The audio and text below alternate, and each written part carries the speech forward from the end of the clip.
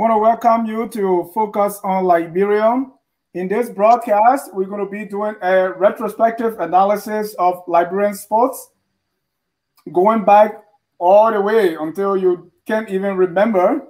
My guest is the former Deputy Minister of Youth and Sports, Republic of Liberia, the former coach of Invincible 11, IE, and also former player of both IE and the Lone Star, Honorable Marbue Riches. Mr. Richard, welcome to Focus on Liberia. Thank you very much. How are you? I'm doing wonderful. We also been joined by the legend, Mama Musa. Mr. Benedict Musa, welcome to Focus on Liberia. Thank you very much, Dennis. I appreciate your invitation. And I'm sorry that I got on late. But, you know, I blame my ignorance of technology. And we are good. We're just getting started. And Mr. Benedict Wisa is my guest co-host. He's both host and guest. And we're going to be sitting down here with Mr. Marbue Richard. So let me put it back to Benedict to say his first word and introduce our guest. Okay, thank you very much, Dennis. Coach, friend, mentor. What's up, buddy? Marbue Richard. Yeah. Thank you for accepting our invitation. We invited you here to address, speak to the Liberian people, introduce yourself to them, even though they know who you are, but we don't know, I'm included, we don't know Marbue Riches. So the purpose of this is that we want for you to introduce yourself to the Liberian public, talk to us about your interest in sports, what is driving you, because it has now been a commitment of 1 year, 2 years. We're talking about a lifetime commitment to Liberian football and sports in general. So it is not about, you know, why this didn't happen, why this didn't happen. You are responsible discussion. It is just something for us to reminisce, you know, and make our public to come into the world of football to understand that what we go through psychologically. So thank you very much for accepting the invitation. Well, thank you so much, Benedict, for the invitation. Dennis, thank you so much. You know, I'm an individual who, I would say, very shy individual. I try to stay out of the limelight, even though my lifestyle has kept me in the limelight.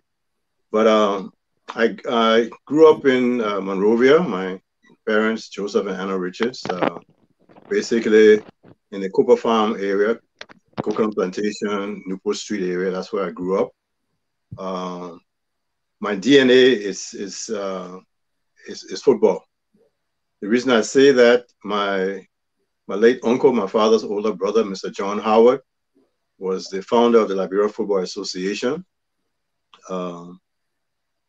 Anthony Barclay, I think, was the first president of the Liberian Football Association. He's was my mother's uncle.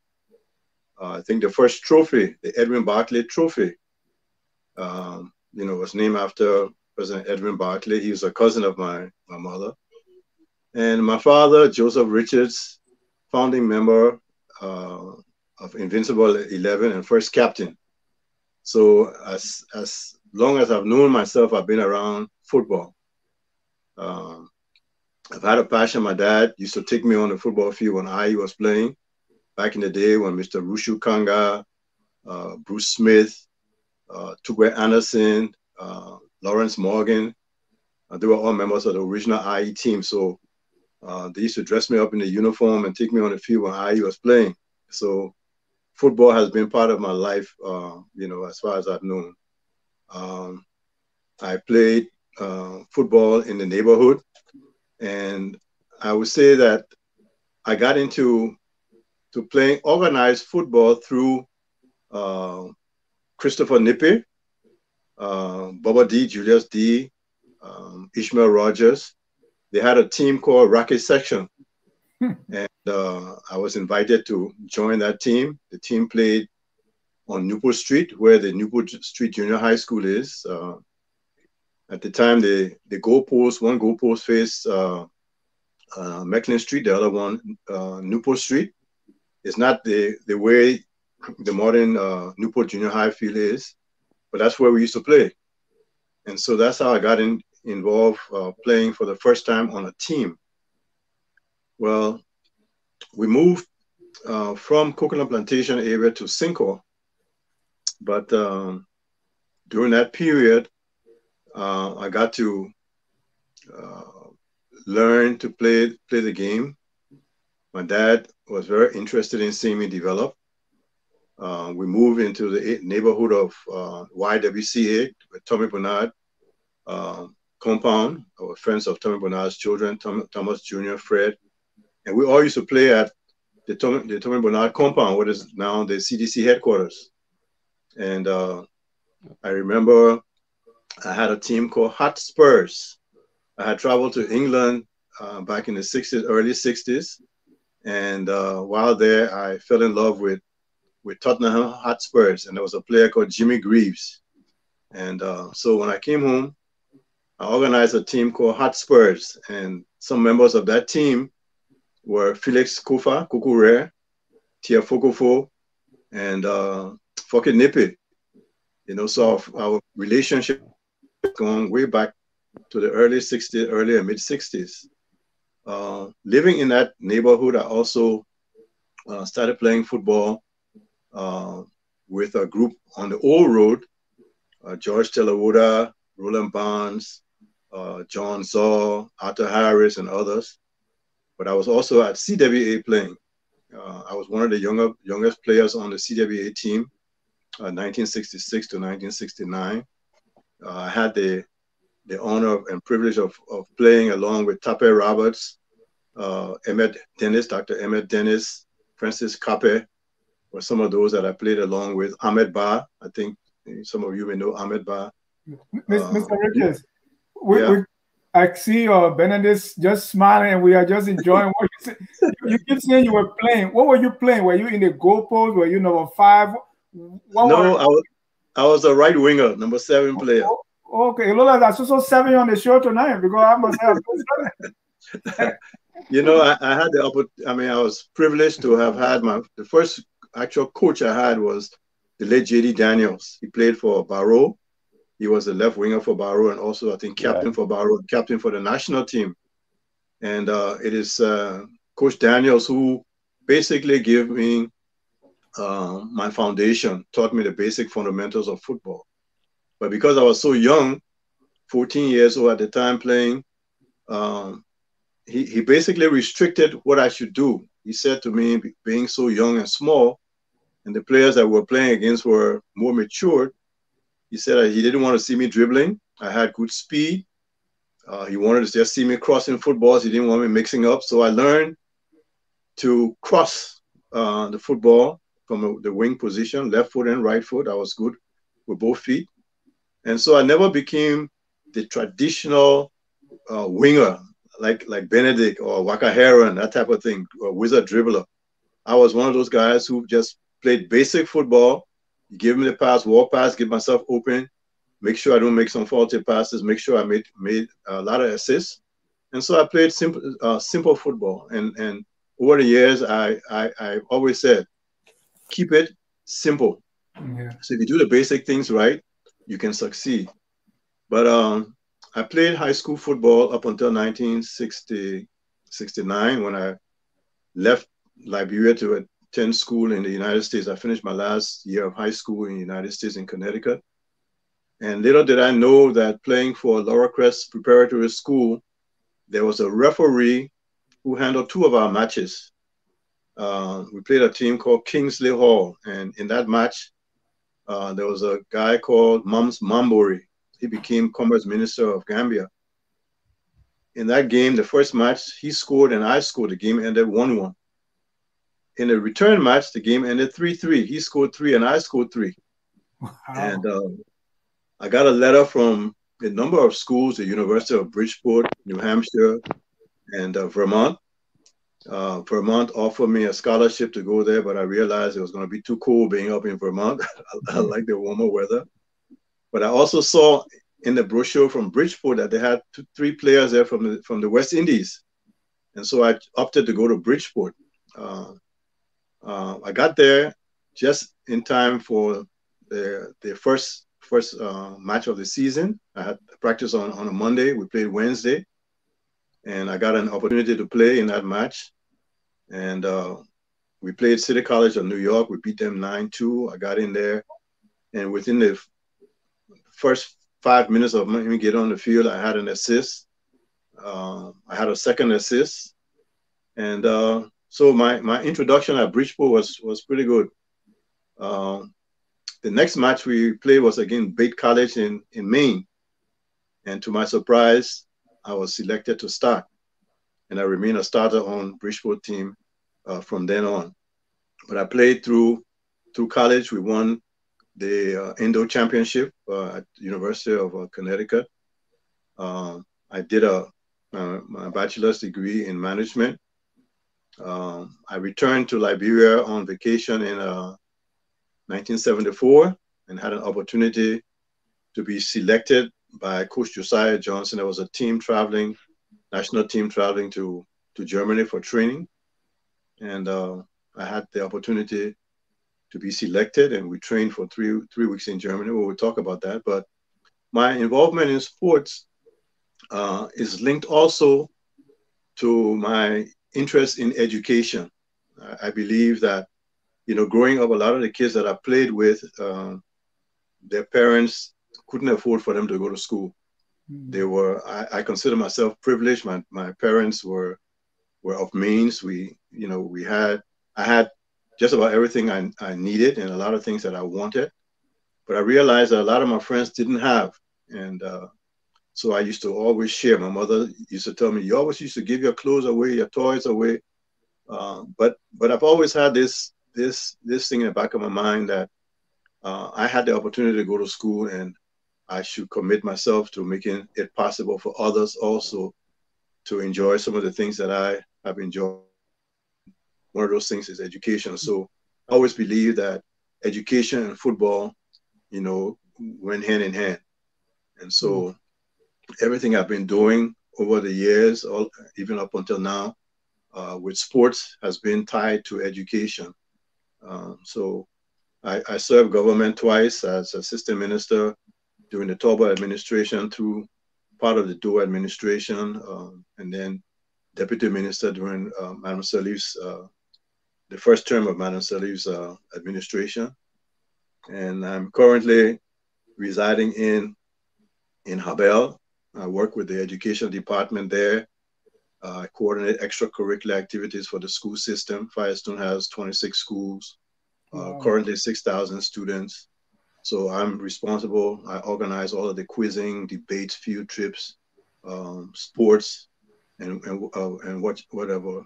I also have an academy, a soccer academy, which was focused on teaching life skills through football.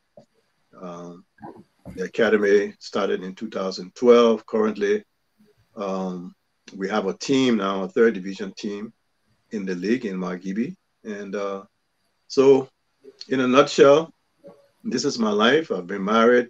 July will make 44 years. We have 5 children, 9 grandchildren. And I mean, I just thank God for his grace and his mercies.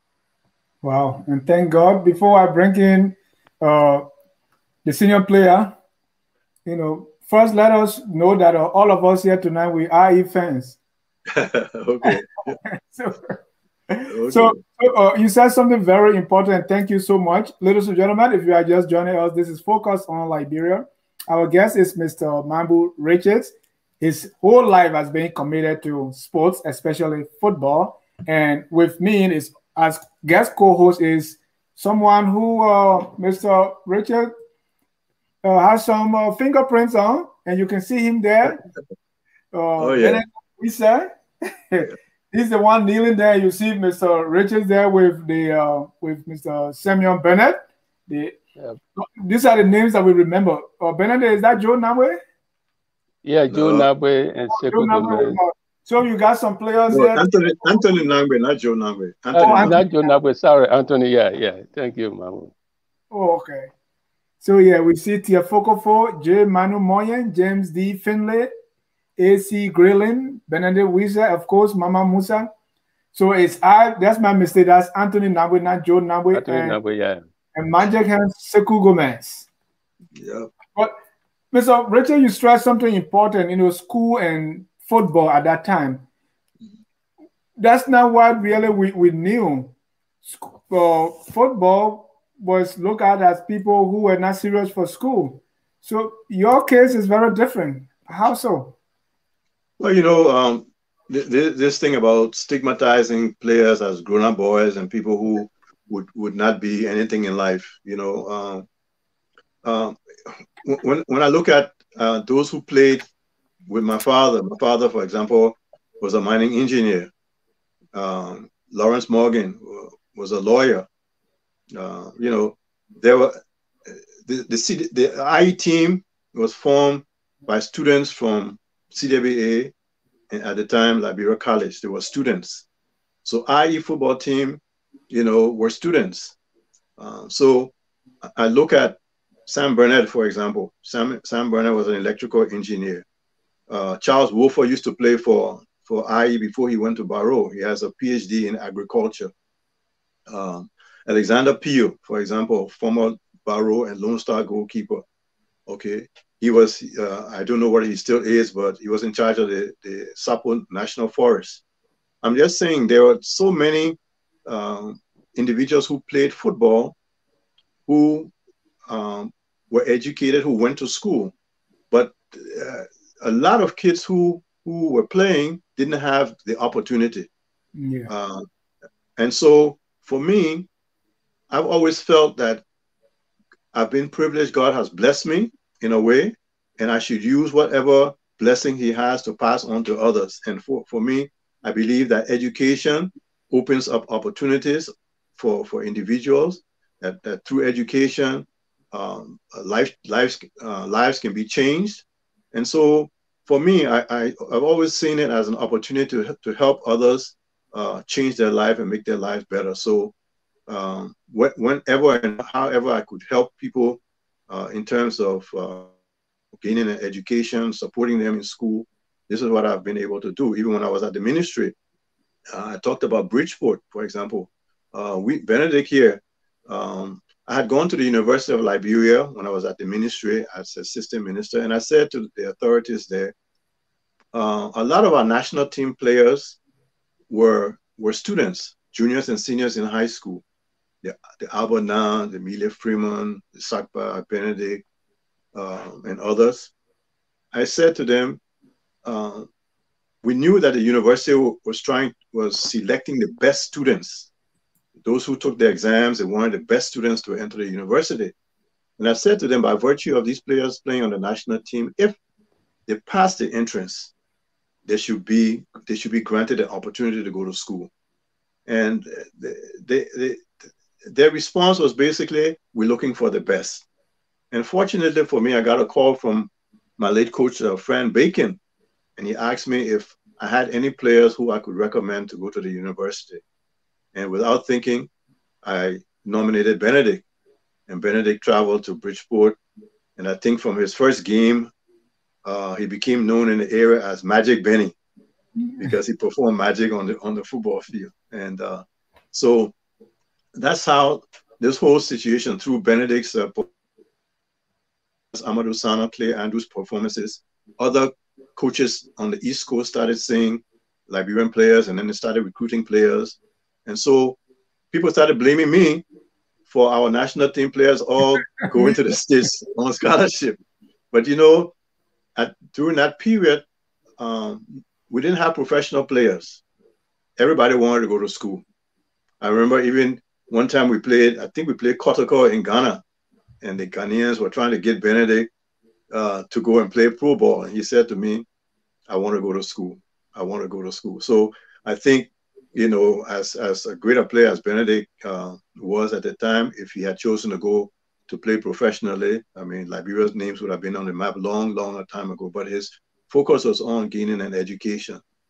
So today I'm very proud that a good majority of the young footballers who went to or came to the United States, because I'm here now, were able to complete their college education.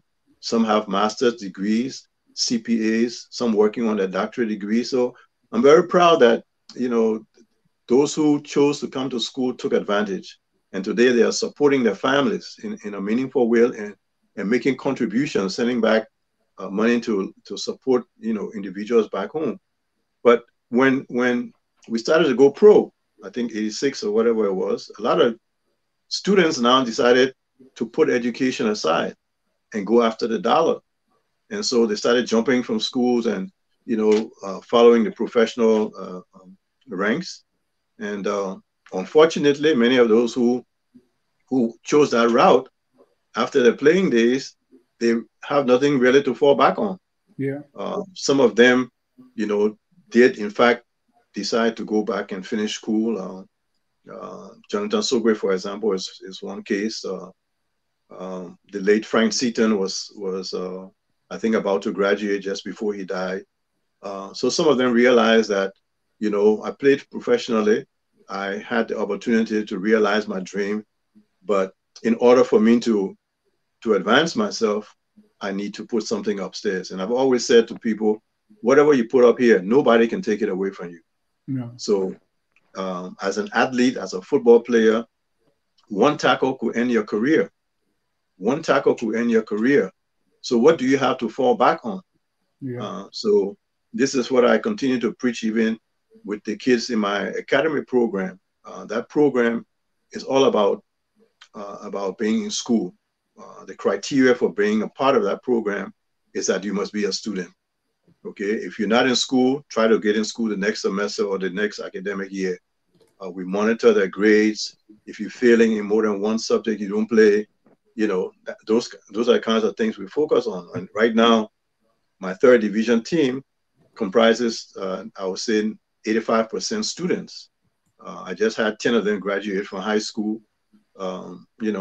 So this is where, if you want to eat money from Marbue riches, tell me you want to go to school. And one person who ate that money because he went to school is here with us, Mr. Wilson. Well, I know Benedict never ate my money. I will tell you that. I'll be very honest. I mean, that's why I admire him so much. He's a very dear friend. He's always been focused. I remember visiting his room there. When he was playing for IE, and he had books all around the place. I mean, he had his bed, but there were books piled up all over the place. He, always trying to, better himself, to continue to learn. And so that's one of the things I really admire about him. Benedict, it's all yours. Yep. Any question, any comment? Yeah. Yes. When you went home, when you returned home after your graduate study, I was then playing for RA. But even though in your explanation you disclose, the reason of your passion, for football. There are many Liberians with such passion, but after they have gained personal successes, they do not commit themselves to football. But there must have been, even though you touch on some of the things, but after graduating, to go back to Liberia and go into coaching, while you were working as government officials. Well, Benedict, I remember.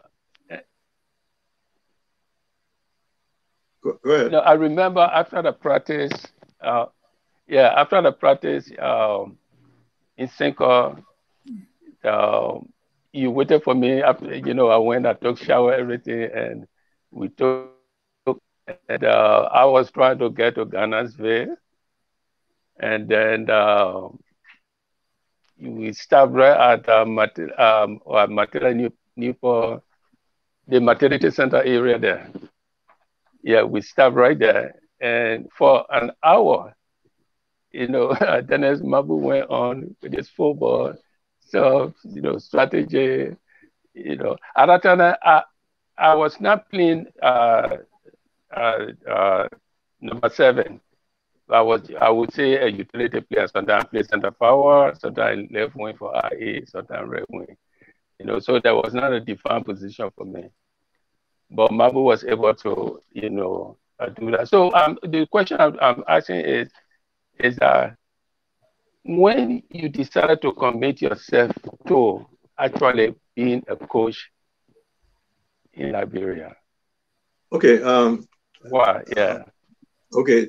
Basically, again, when I finished school in '75, I came home and I played with IE during the '76 season.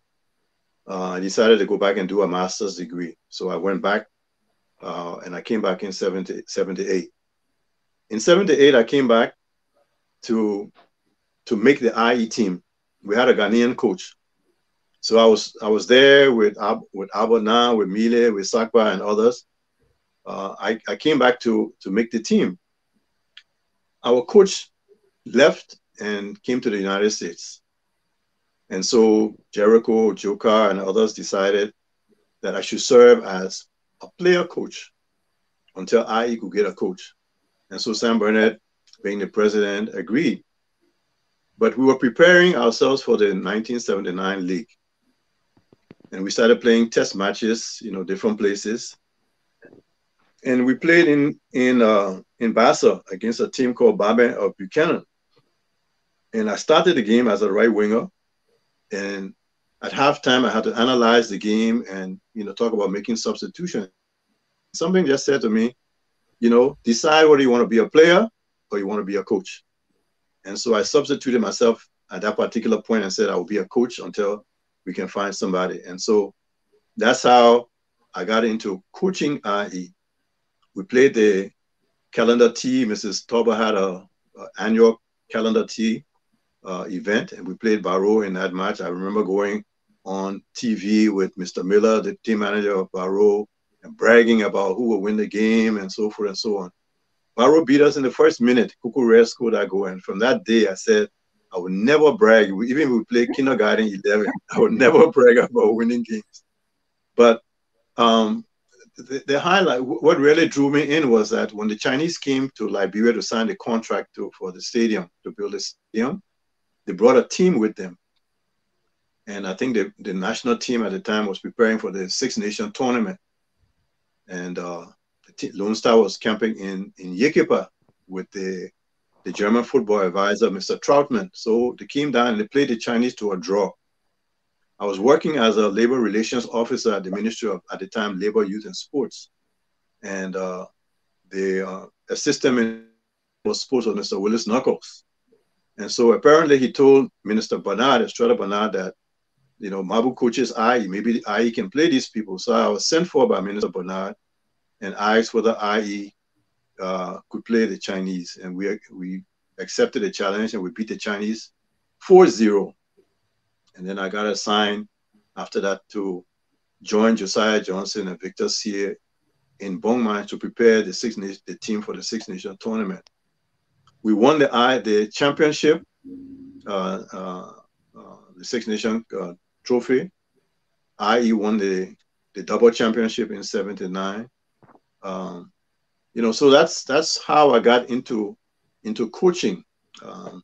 It wasn't my intent to get into coaching, but I got drawn into it in that light. And but I also one of the inspirations I had was a gentleman called Peter Jackler, PSG.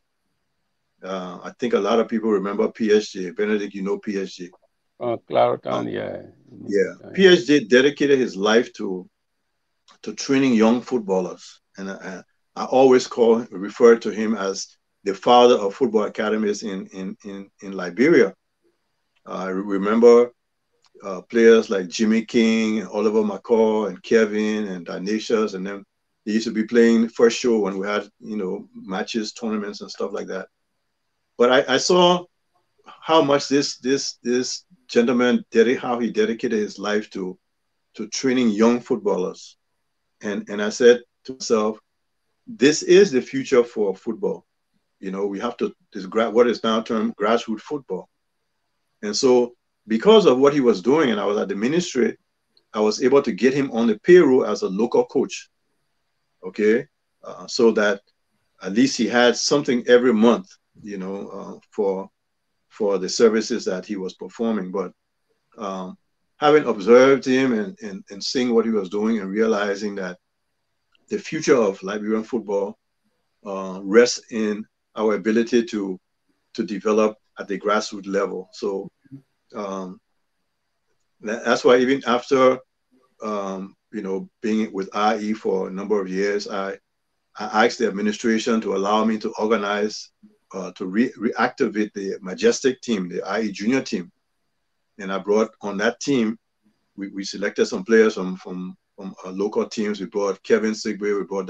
We brought Thomas Kojo. Walter Pell and myself had flown to Papa looking for players. Simon Mata was on that team. Josephus Kuya was on that team. And so the idea was to focus now on building a youth team for IE. Okay, so that's basically how I got into coaching, Benedict. It wasn't my intent. Okay. I really wanted to play on the team, but that's how I got into coaching. Okay. Now I want for you to put your administrator's hat on. As someone who worked in the Ministry of Youth and Sports, we have football in Liberia and we also have other sports. Why it is thing like boxing, sports like boxing, sports like tennis, lawn tennis, basketball, have not been able to rise to the level that football has been able to reach. Well, okay, let me say this. I think it's a whole mentality going way back. The mentality that athletes were quote unquote considered grown-up people.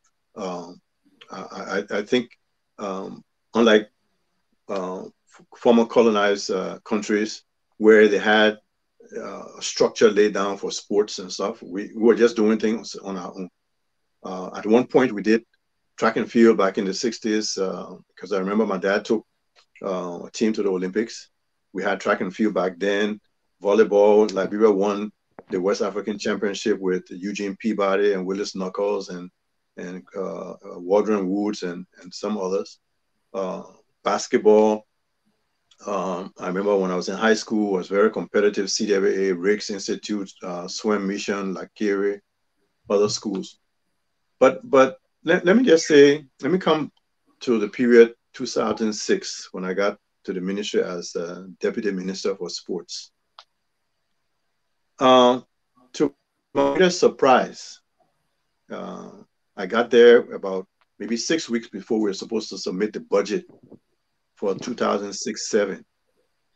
And so Assistant Minister Marbue Gray, Walter Anderson, Navarro Siki were in the department.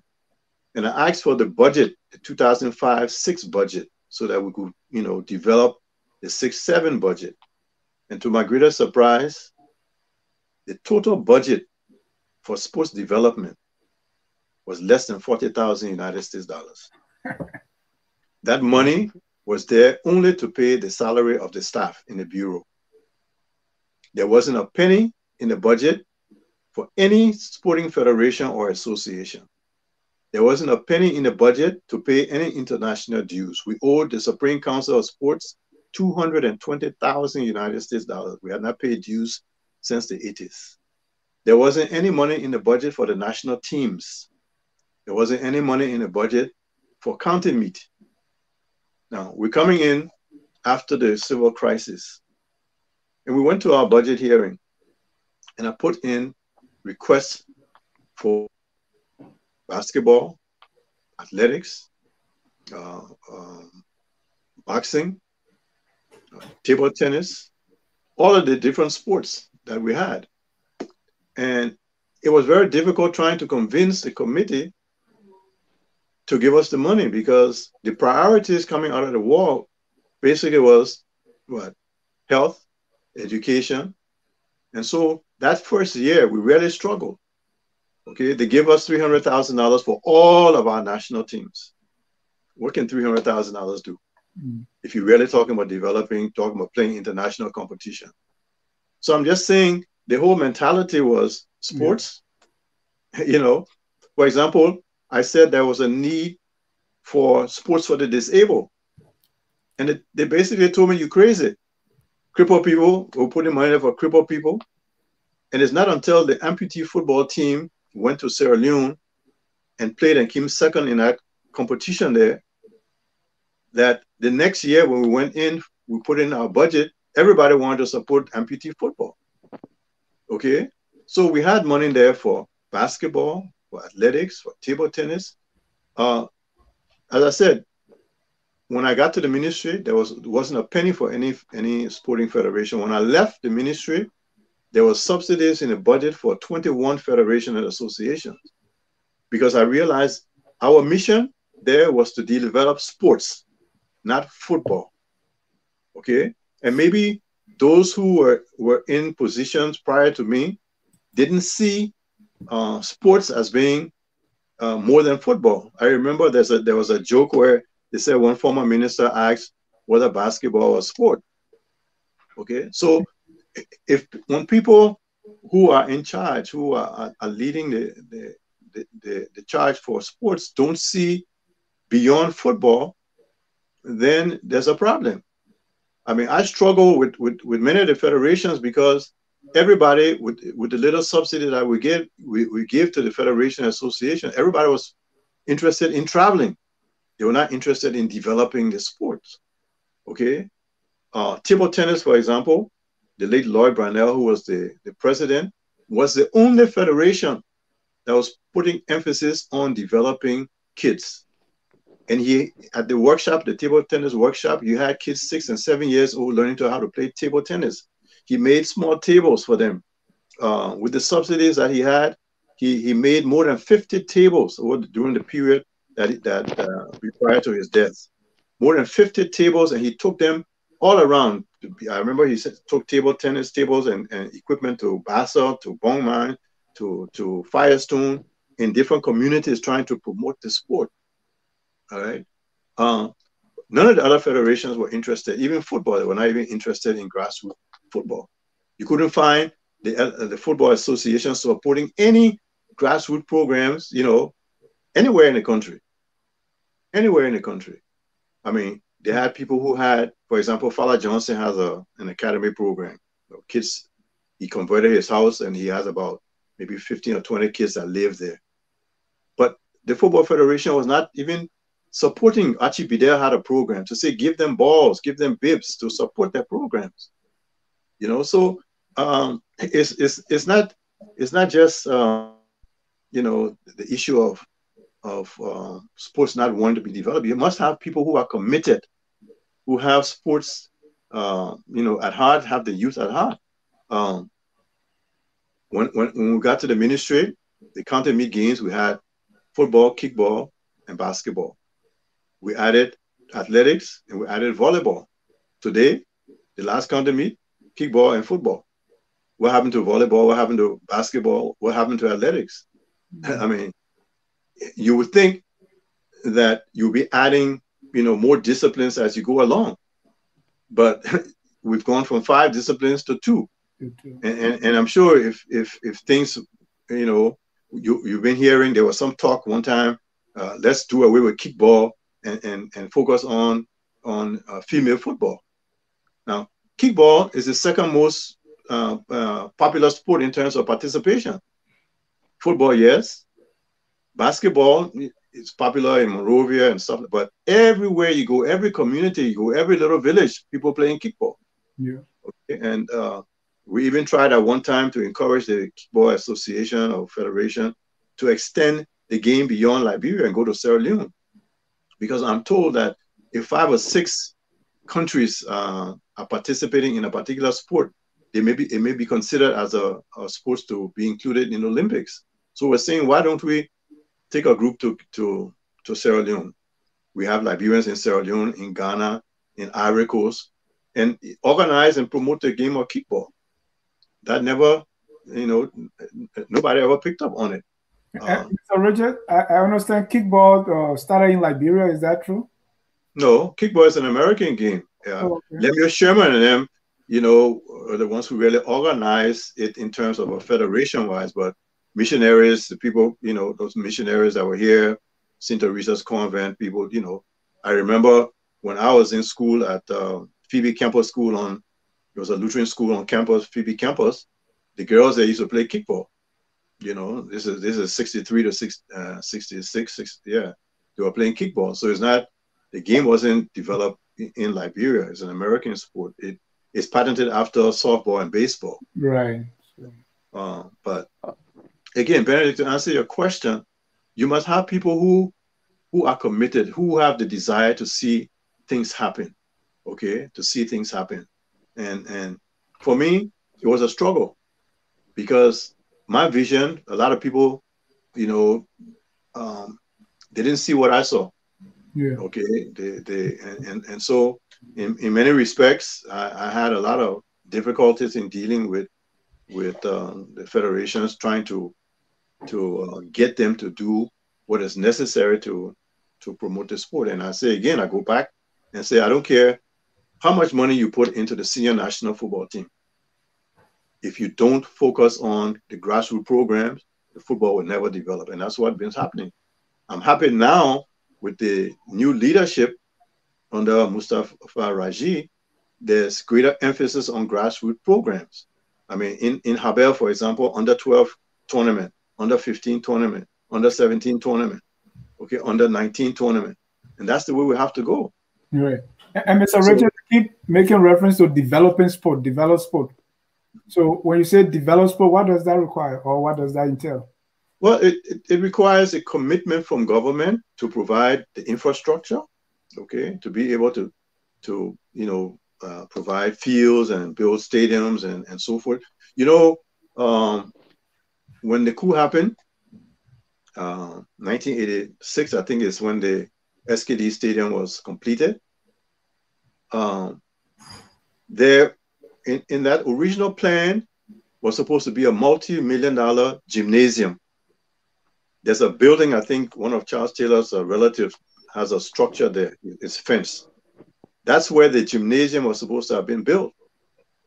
Okay, a multi-purpose gymnasium that would have rooms for boxing, room for wrestling, table tennis, and different things like that, besides the regular handball and stuff. But that whole project was postponed. We'll do it later. And so it never happened, because the focus is sports is football. Sports is not athletics. Sports is not basketball. Sports in the Liberian man's mind is football. And so until, that mindset is changed, we'll continue to be where we are. Benedict? Yeah. Another question has to do with the history of football. It is my understanding from what I have read. I can say that based on what I have read, football came to Liberia through the Americo-Liberians community. Through Sierra Leone, you talk about Mr. Barclay, Mr. Howard. Well, I mentioned my uncle John Howard, but he went to school. He went to school in Sierra Leone. Okay, he went to school in Sierra Leone, And so my grandmother was married twice. Her older kids went to school in Sierra Leone. And so when my uncle came back, you know, the great barman team, for example, you know, were they were not American Liberians, you know. So a lot of those guys either had come from down the coast, went to Ghana or whatever, and came back. Mm-hmm. But as you know, in terms I mentioned the Barclay name, President Barclay. I mean, that's again his trophy name after him. But Mm-hmm. uh, my uncle happened to have been the one who organized the football association. But I, there were teams that came in. Okay. The Cole brothers, for example, came. They came from Sierra Leone, and Mo Cole and others, and they had a team. Okay, they let Emmett Cooper and them up there. What is now the bypass, the end of Kira Street. He had his place. So William E. Dennis had his house there. There was a field called Dennis Field. So there were those who played, you know, some of the American Liberians, if you want to use that played the game. But I don't know Mm-hmm. if they were the ones that introduced the game to Liberia. I don't know that. Okay. That's all. Yeah, because what I've read, is what you just explained about Mr. Howard returning to Liberia or going to school in Sierra Leone and coming back to Liberia. And it's my understanding that it was true that because the British, they were in Sierra Leone, and those who came from as far as the Caribbean, were playing football in Sierra Leone, and managed to take it to Liberia. But Yeah. my next question is, now you have been in Liberia, even though what you just explained, you have made references to some of the difficulties in Liberia right now. From what you have observed, uh, what is the state of Liberian football and sports in general? What would it be in the next, let's say, 5 years? Is there Well, something to be optimistic about? let me speak about football because I really don't know. Um, I will mention a little bit about basketball too. With respect to football, I think Mm-hmm. since that period under which we failed to qualify, you know, for the World Cup, I believe that there hasn't been much football development in the country.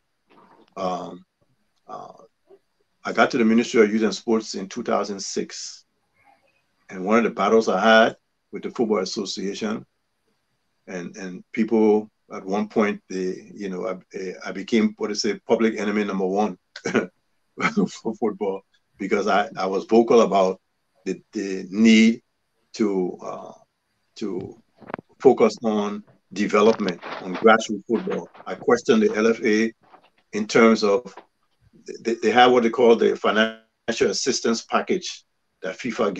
There's a certain percentage for women's football, there's a certain percentage for grassroots football. And my question was, what is being done for grassroots football?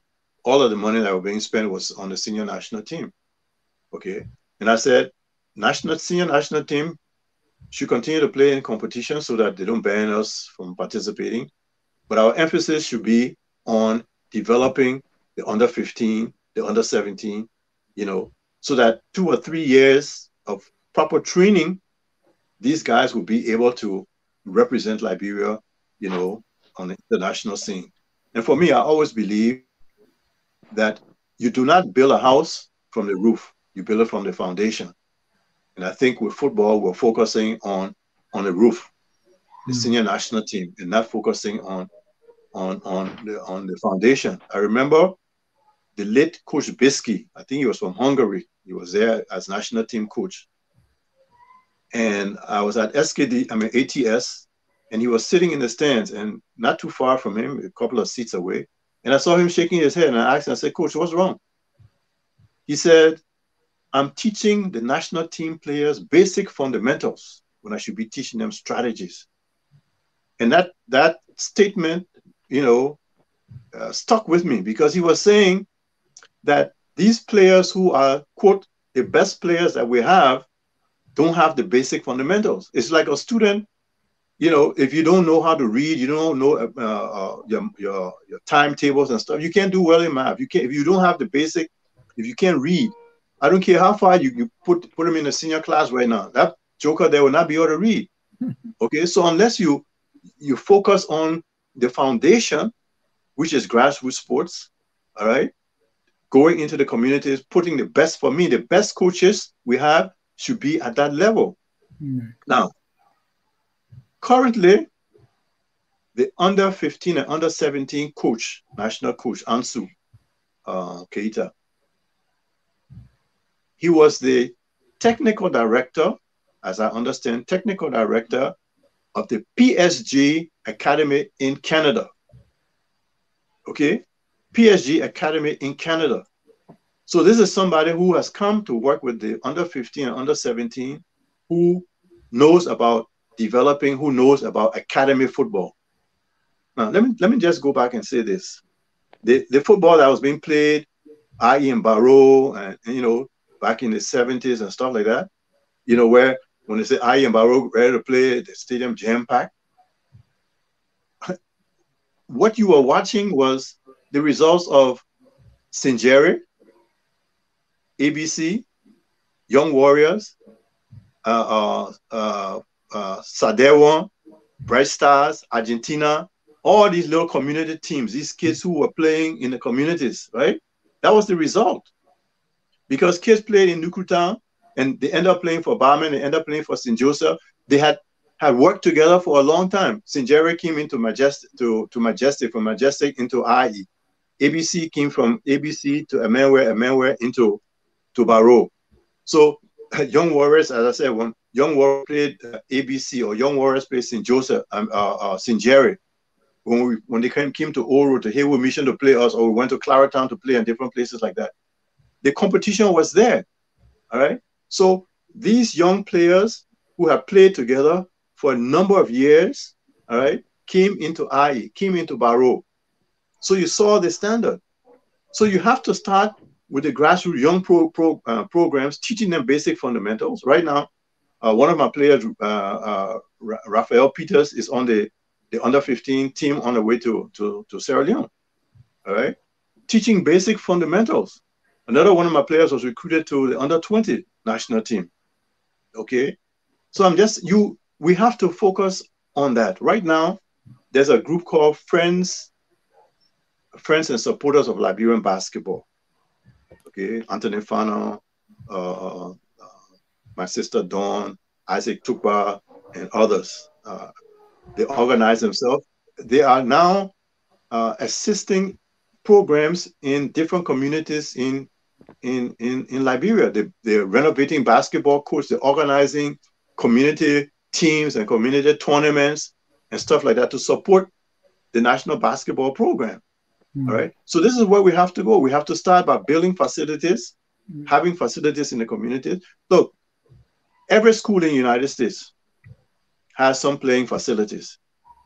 You can't have a school unless you have a playground somewhere for the kids to have recreation. All right. But check out Monrovia, Charlotte Torbert. You have playground.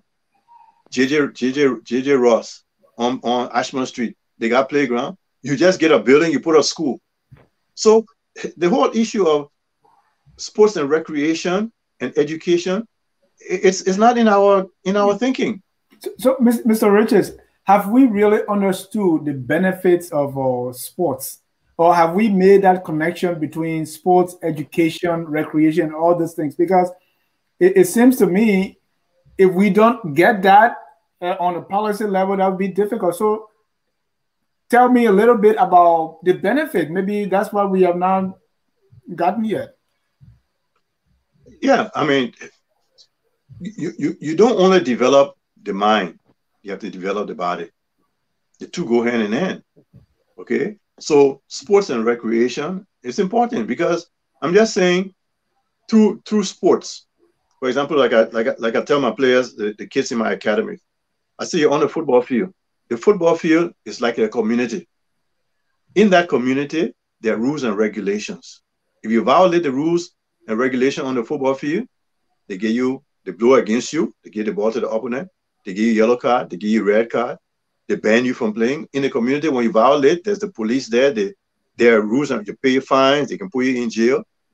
In society, you bring people together who are from different backgrounds. On the football field, it's the same way. In sports, it's the same way. But you have to work together. Teamwork is important to succeed. All right. So there are life lessons that you learn. And that's why I say my program is about teaching life skills through football. All right. There are life lessons that you learn. For example, we tell the kids, in life, there will be hurdles. There will be speed bumps along the way. You will not always be successful, but you got to keep trying. You got to keep focused. All right. On the football field, if you take a shot on goal and you don't score, so you say, well, I took a shot, so I will never take another one. You'll continue to try until you succeed. All right. So these are things that you learn through sports as you're developing your mind. You learn to cooperate and coordinate with other people. You learn to accept defeat. All right. You learn to be gracious when you win, but to respect your opponent. All of these things go hand in hand in building the whole person. So when you fail to connect sports to education, then you're not building the whole person. And unless we start to see the importance of it, we'll just keep. For me, when we're drilling, they say left, right, left. We're just in one spot. Yeah. The forward march instruction will not be given. We'll just be in the same old spot. I mean, we have to change our mentality.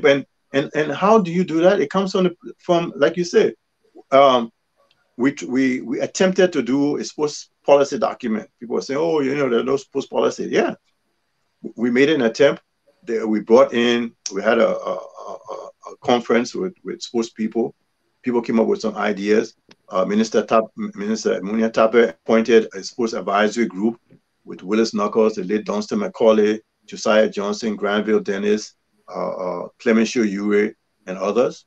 But there were certain individuals who were in sports who felt that sports had to be taken care of by only the young people, that these old people had no role to play. Okay. Now, one of the questions I asked, the former president of FIFA, Havelange, was he a young person?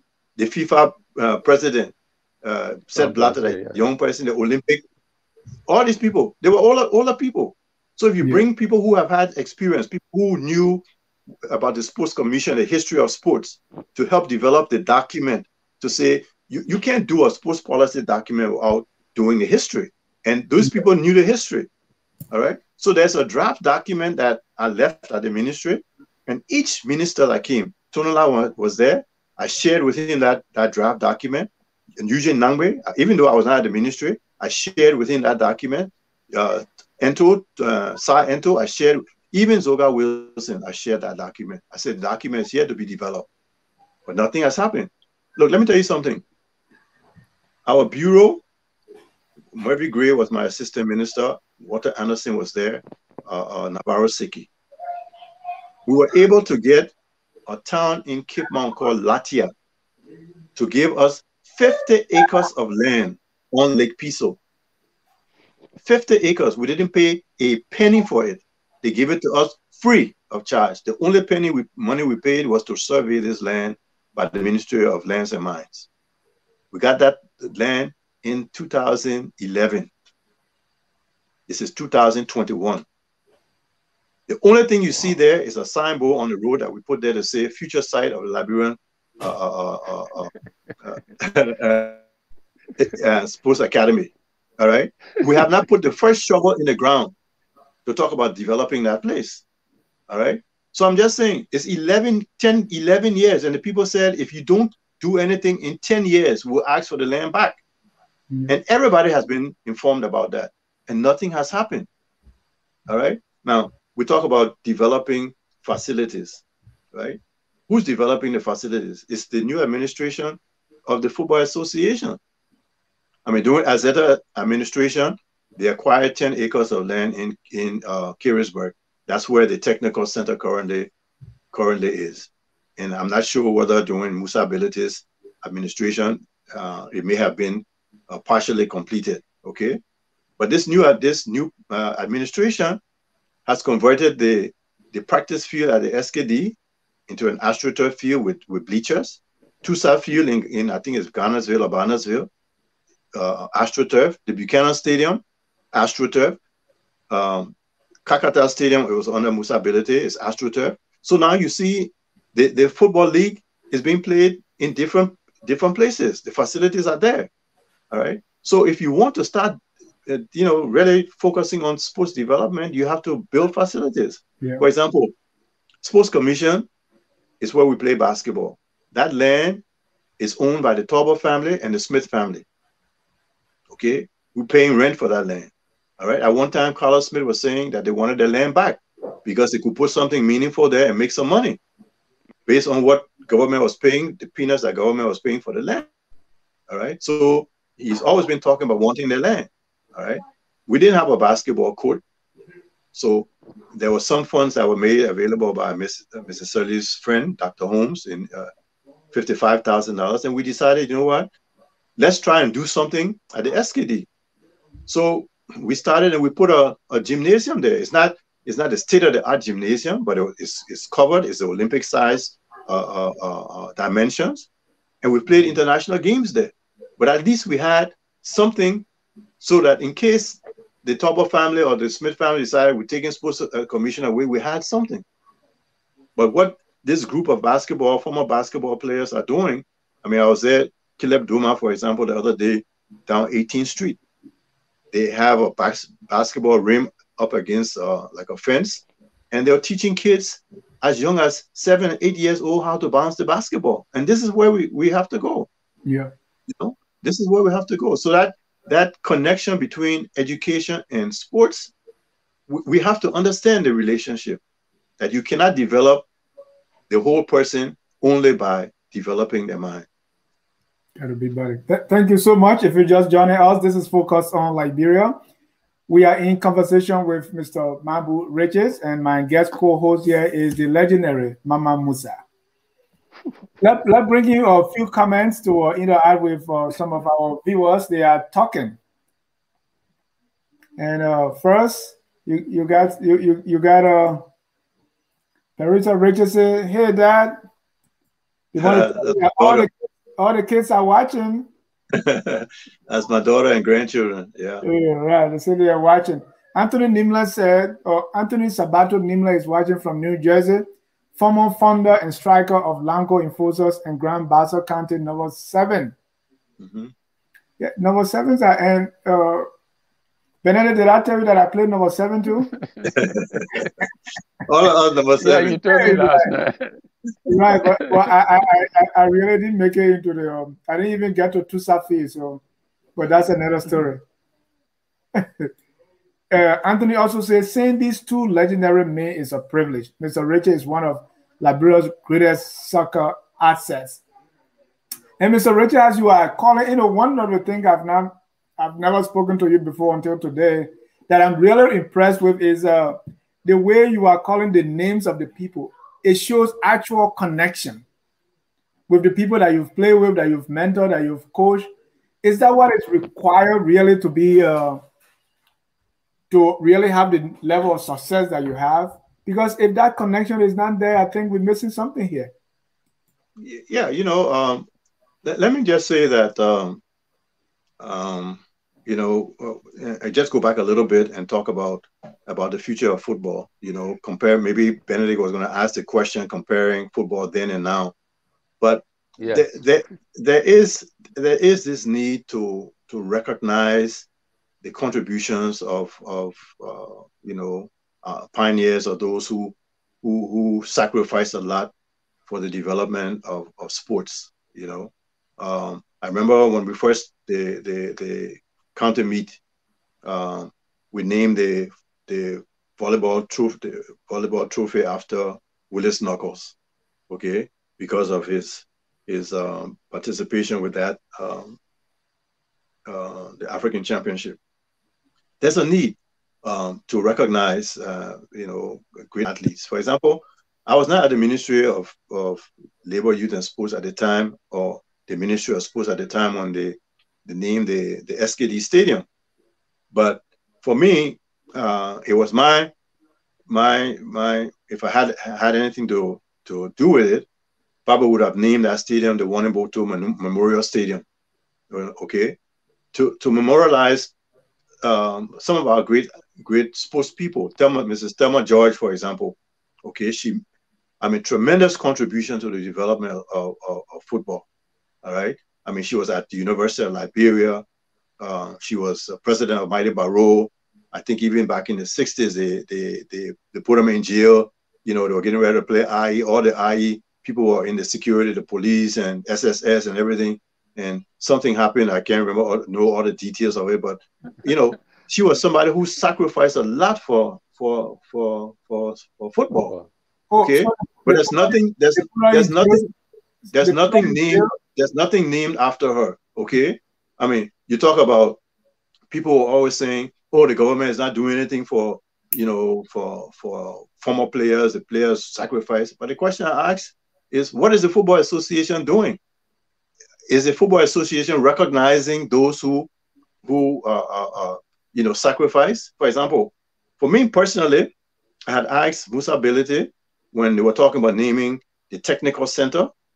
I said, who has contributed most to the training and development of footballers in this country other than Josiah Johnson? It would have been nice if that technical center was named after Josiah Johnson, okay, to recognize and appreciate the contribution that he has made to the game. But we have a tendency of politicizing some of these things, all right? Now, which for me, I think is wrong. But the government is being accused of not recognizing, but the institutions themselves are not recognizing their own people. All right. You got the LFA trophy. Why isn't the LFA National Championship trophy named after some former Liberian footballer? Why is not a Jackson Weah or the David Momo? It's named something else. Why isn't the basketball trophy named after Jim Holder or Jim Minor or Jimmy McCready? I'm just saying, recognize your own. All right, that's a need. And if you don't do that, if you don't show appreciation for the people who laid down, who laid the foundation, who made the sacrifices, then it's a problem. Look, you talk about the young people, right? Players coming up always had players that they admired. Okay, okay. You look at the level of the game over the past 10 years or so, 15 years or so, and seeing the decline. Benedict and them, when they were coming up, they had players that they looked up to. For me, my player was Gladstone Ofori. Gladstone Ofori was my idol. I mean, for me, he was a man who had vision. Who on the football field, Gladstone would look one way and pass the next. He had eyes all around his head. He was a player that I admired. I'm an IE man at heart, but there were two players for Mighty Barrow that were my favorite players. The late Patrick Arthur or Patrick Domo and the late Teto. Those two players were my favorite Barrow players. All right. Those were my favorite Barrow players. I would say it anywhere and anytime. Those two players, Patrick Arthur with that left foot, you couldn't take that ball from him. Teto was a dribbler who always was moving forward. I admire those two players. All right. But you look at, for example, Amadou Sano coming up. Everybody says Amadou Sano what? He mimicked who? Sakwa Myers. Right? He mimicked Sakwa Myers. He played just like Sakwa. All right? Number 14 jersey, for example. When George Weah, President Weah, came to IE, why did he select 14 jersey? Because he saw Benedict Wise play. He admired Benedict Wise. Am I correct? He could have taken any other jersey number. But why number 14 jersey? Because Benedict Wise made that number popular. All right. So we have to recognize the contribution and of others. We have to emulate them. and go forward. There's a video out now about a little 11-year-old kid that played in the 3rd division in Monrovia. Supposed to be the youngest player to play, organized league games. And in the video, they talk about this kid being the next George Weah. All right, how will he be the next George Weah? George Weah, people associate George Weah with what? Number 14 jersey, right? Number 14 jersey is what? Retired. So how would that little kid aspire to be George Weah when that 14 jersey is associated with George Weah? George Weah has retired the 14 jersey. So that kid could never be another George Weah. You will have to look for somebody else to admire. All right. I'm just saying there's a need for us to recognize individuals for their contribution. And until we do this, I don't know how far we'll go. Yeah. Few more comments. Dave Jassy, it's always a nostalgia when I hear those names like Alexander Peel, Millie Fremont, Marbue Riches, Patty Walker. Thanks for the show, and thanks, veterans, for your contribution to Liberia. You are the real heroes. Yangwe Sese is very happy to be a part of the interview as observer. Joseph Kokro says, Mr. Rich, is any memory of a team called New Horizon and a guy named Minicon? Yeah, of course. Minicon, Anthony Minicon, Wesley, we all played at CWA together. And I'll tell you, and the reason I got that New Horizon team is from that New Horizon team with you and Morris Harmon and others. I remember admiring you guys playing. And so at one point when I was recruiting players for IE, I called the group the IE New Horizon. And so my program, I'm IE at heart. My program in Habel, named New Horizon, is basically a recruiting ground for Invincible 11. So I've sent players to IE already. And, if and when IE decides that they want to reactivate the Majestic team, my New Horizon team is ready. We'll supply them all the players that they need. But definitely, Wesley, Minicon, that my New Horizon team is named after your New Horizon team. Thank you. Santa Townsend said, enlightened by the conversation, Mr. Richards, I admire your vision and philosophy for athletics in Liberia. Samuel Sonda, this guy has devoted his whole life to sports in Liberia. Very humble man, not greedy for money, knowledgeable about sports in our country. Kudos, Mr. Richards. Mr. Charles Wolf, he was going to be here tonight, but due to some technical issues, he's not. Hey, Charlie. Yeah, Charlie says sports foster integration and the development of life skills. It also has economic benefits. Our grassroots, non-traditional academies have always produced talented athletes. We need to revisit them and come out with a holistic approach where education will be the foundation. There were incidental academies at Coconut Plantation, Clara Town, Nukru Town, West Point, Oro, Bassa Community, Point 4, Habel, Bomber Hills, Lamco, Harper, and above all in our schools. I also say also in Fire Brigade Hall in Greenville. Back to you, Mr. Wilson. Yeah. Looking back, there have been many games. What would be the two games that IE won? What would be one game that IE won that actually brought, should I say, complete satisfaction to you, and which one the national team won that brought complete satisfaction and joy to you? Well, thanks for that question. I somehow anticipated that a question would be asked.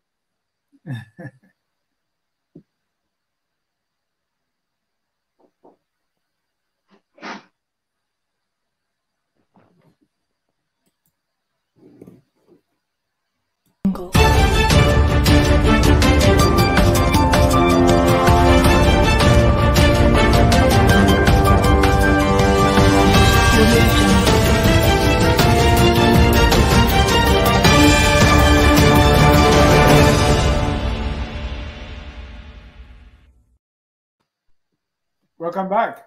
Yeah, I would for IE, I would say it was the OAU Cup. We played it was a round robin competition, and IE needed a draw in that particular match to lift the trophy. Barrow needed a win, and in the match, IE scored first, and Teto and Kofi Bruce walked in our goal immediately from the center, redeemed the goal, and they went ahead 2-1.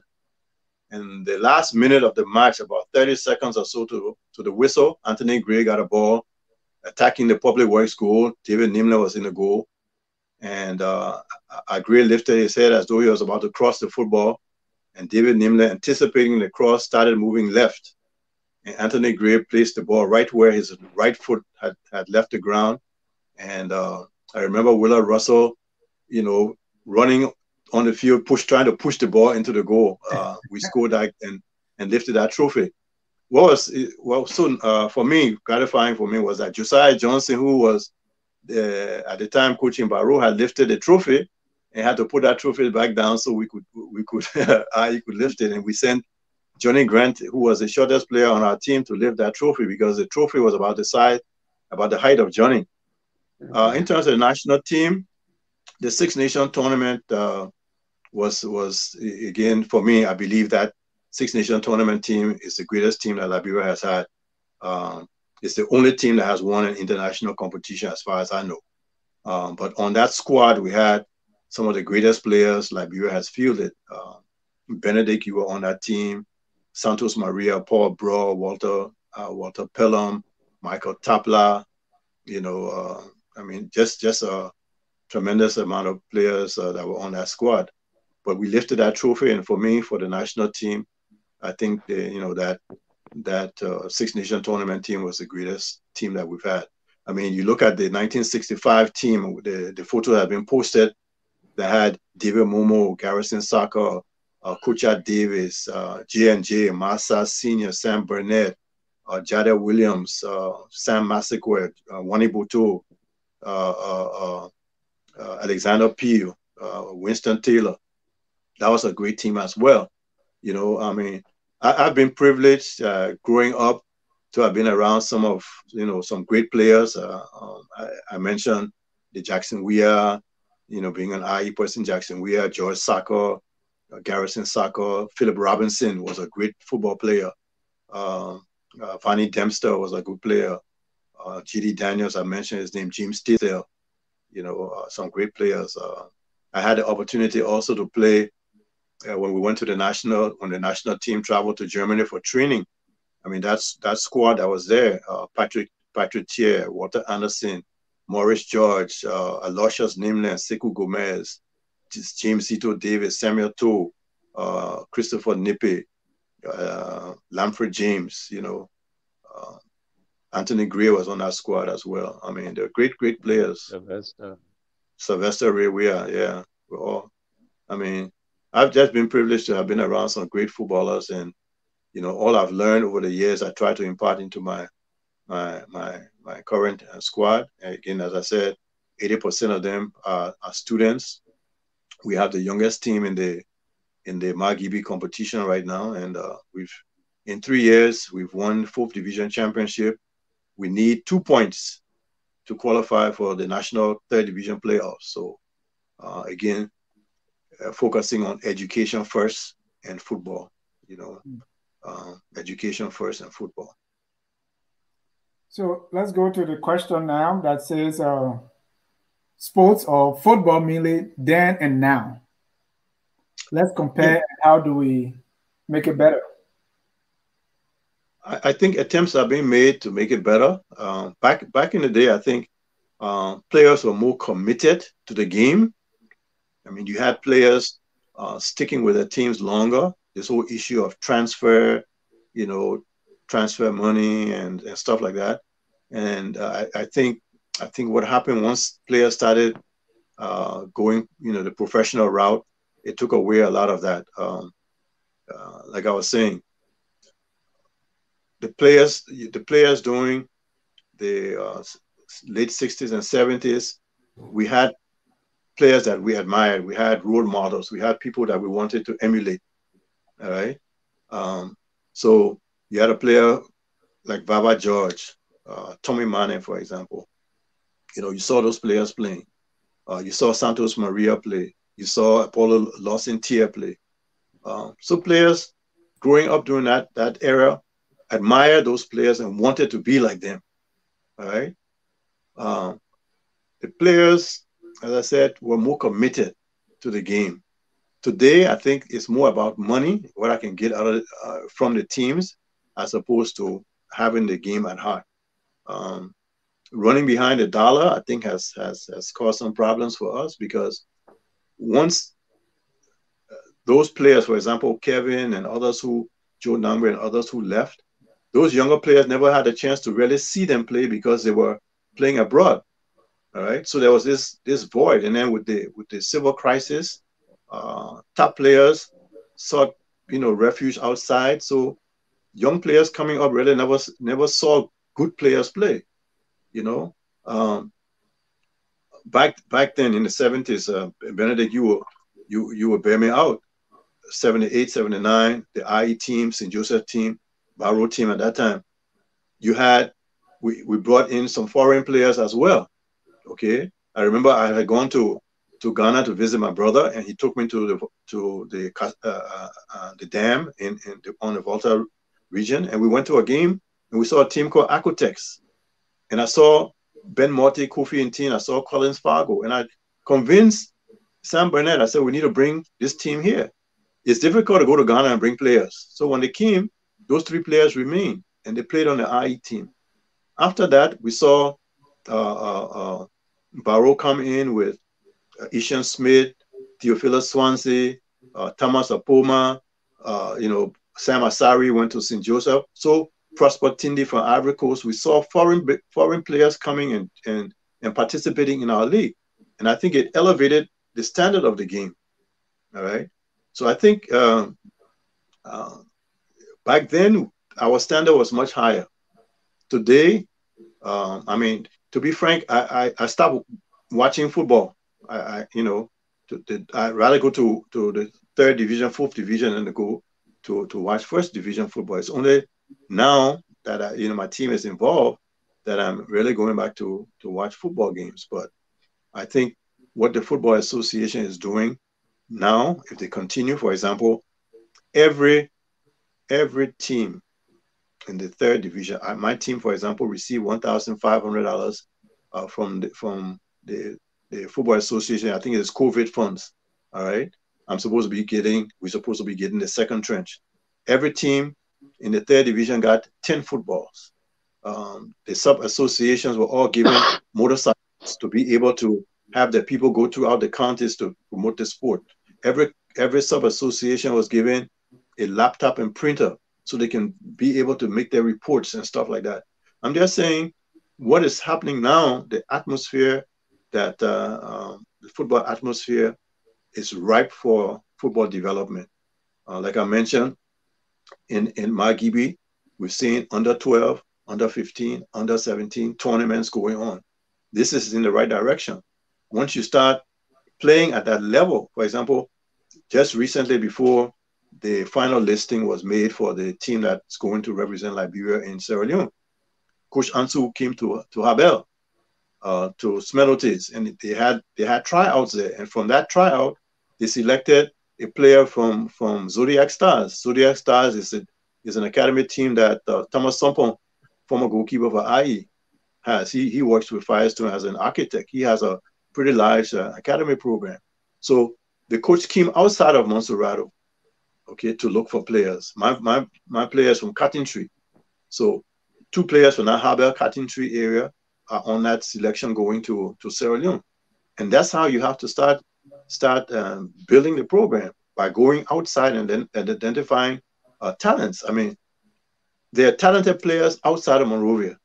And when we continue to just look at Monrovia-based teams, we will really not develop.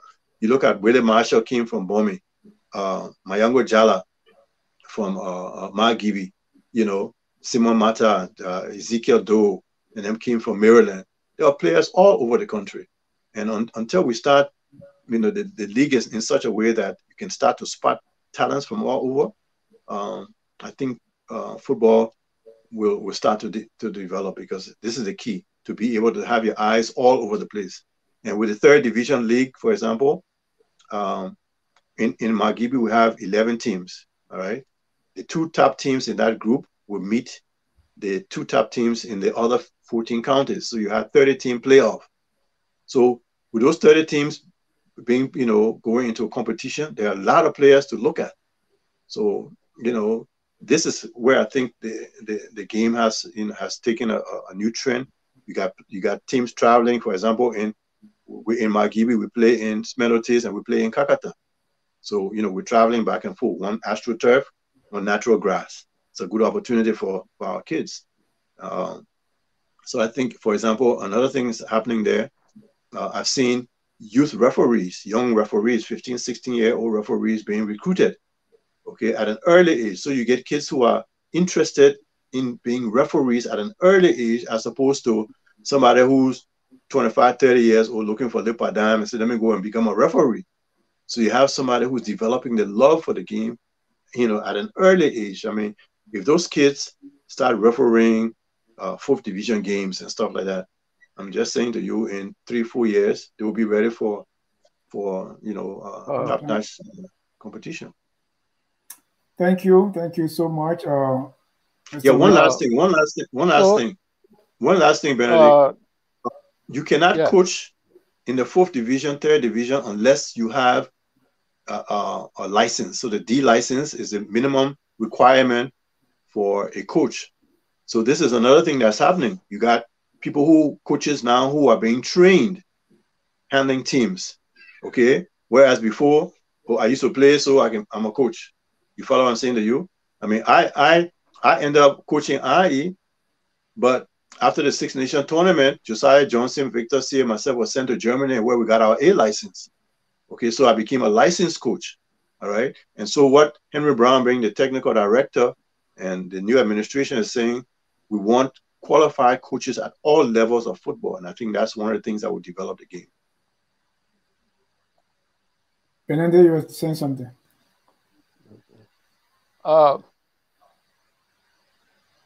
Between in the working relationships between the Liberian government or the Ministry of Youth and Sports, the Liberian Football Association, and the Liberian Basketball Association, who carries the greater responsibilities to develop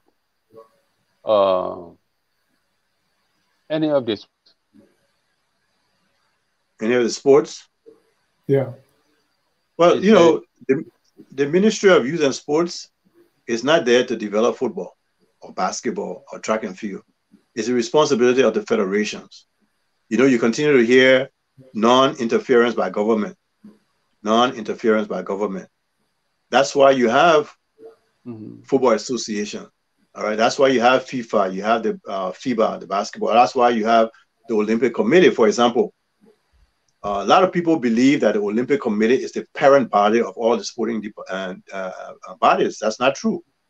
The Olympic Committee is there to organize Olympic events and to provide training for athletes to prepare for the Olympics.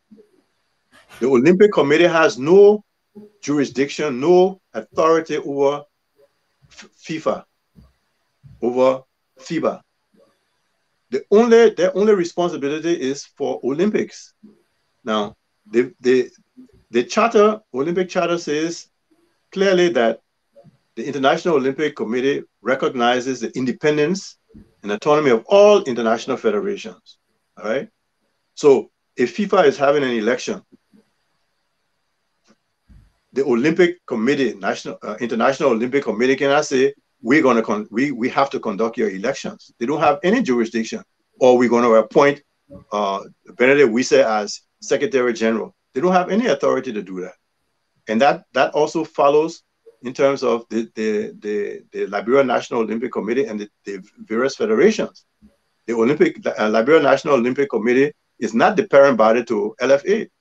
If LFA wants to have the elections, they don't get the permission of the Olympic Committee. They don't get the permission of the Ministry of Youth and Sports. All right. So Basketball Federation, all these federations have their constitutions. And what they do is they They go according to the Constitution. If there are issues that need to be resolved, they can come to the ministry. Okay. If there's a need for arbitration or something, they can appoint a committee, including the Olympic Committee, to be part of that. If you want to have elections and you decide you want the Olympic Committee to supervise your elections, that's your prerogative. But it's not, you do not have to, they do not have to conduct your elections. So I'm just saying, people say, oh, the government are developing football. That's not the government's responsibility. It's the federation's responsibility to develop the programs. All right.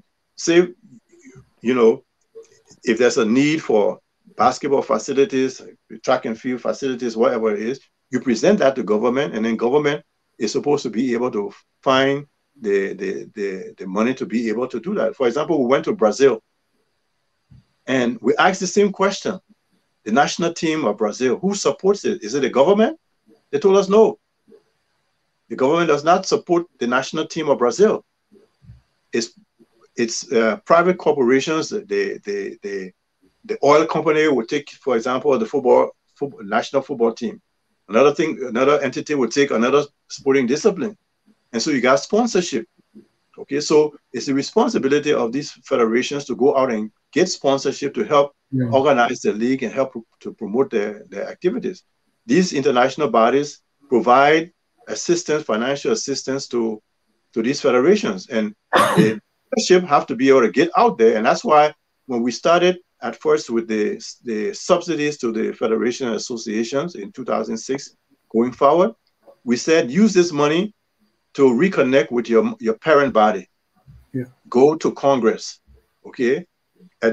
Introduce yourself to them. Tell them what you want to do and see how they can help you develop your program. But some federations just decided, okay, the money is here. Mr. Richard, we want to go to Congress. We got this meeting we want to go to, and we said no. This money now is supposed to be used for developing your discipline. For example, I talked about what Lloyd Brownell did. He took money, built table tennis tables, and he took them to communities to help develop the interest in sports. I remember I said to the Volleyball Federation, volleyball, one of the sports I wanted to see pushed was volleyball. And so we decided that we'll have a volleyball tournament at the corner of Broad and Lynch Street. You remember there was a football field down there? I can't remember what they call that field, right at the corner of Lynch and Broad Street down in the hole. And they organized volleyball games there. Yeah. And you will be amazed the number of persons who were on the sidewalk watching the game. And people were asking, what is the name of this game? What they call the other game here? They had never seen volleyball before. All right. So we said to them, this was, our suggestion was go out there and promote the game. Okay. And so they had the tournament there and people were watching the game, were all excited. And I said, for example, go into Stephen Tauber Estate, organize volleyball competition among the different areas there. Even if Benedict lives in area A, I'm just using that as an example, and I live in area B or area C, and Dennis lives in area D. We can organize the tournament amongst ourselves, okay, in the community, so that volleyball gets introduced again to the community. People get an interest in the game. But again, people were not interested. They were interested in going to under 17 tournament in South Africa. All right. I had gone to Brazil and I knew that we didn't have any players that were under 17 to go play competition. All right. I came back in 10 days and passports have been made to go to South Africa to play under 17 competition. And I questioned, I said, how is that possible? And the Secretary General said to me, well, we can't question the children's age, blah, blah, blah. And so I said to them, okay, since you say all of these guys here are under 17, bring the county meet volleyball registration sheets. And let's compare it with what you have here in the passport. We brought the passport. We brought the volleyball registration from the county meet. 27-year-old man registering as a 17-year-old. 28-year-old man says 17-year-old. Somebody who went to play competition in all African games in Nigeria 4 years ago was 18 years old, and now 4 years later he under 17. So we continue to lie about our ages. Yeah. And, you know, when I talk about it, oh, you know, they won't paint me black.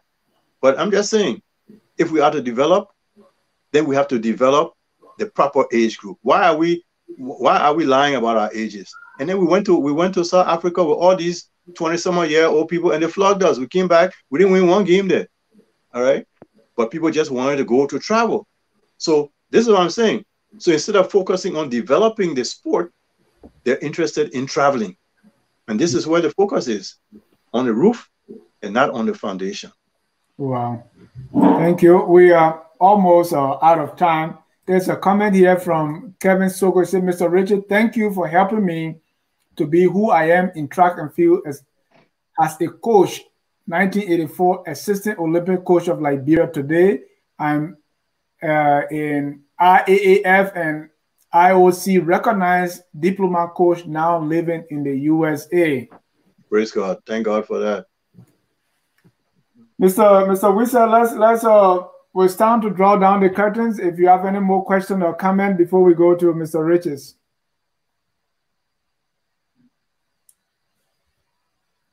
Benedict, are you freezing? Okay, yeah. I didn't get you. No, I said we're about to close. So if you have comments or questions for Mr. Richards before we get him for his final words. Yeah. Yes.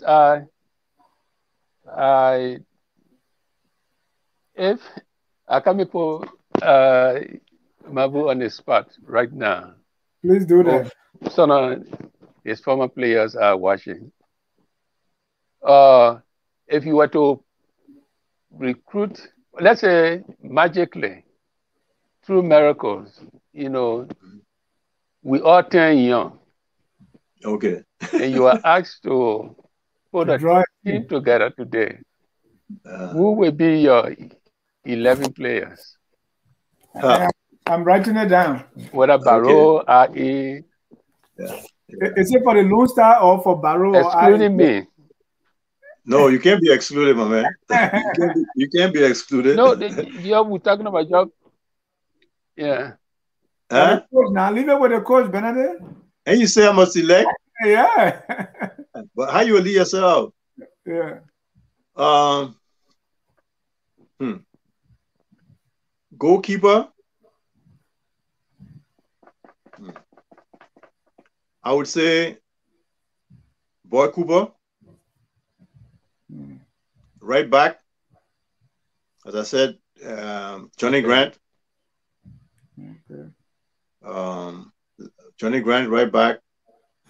Left back, Anthony Strongman Langway. Clay Andrews. Sakba in the middle. Midfield players, Anthony Gray. Tija Gray. Teto. That's how many we got there. No, 7 is Teto. No, how many players we got there so far? 7. 7. You want me to go? Benedict Wise.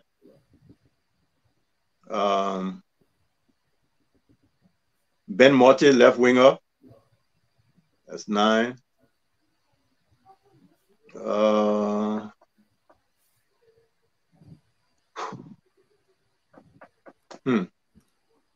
I know Baba George would have been on my team. One more. Top striker. Santos Maria. Santos.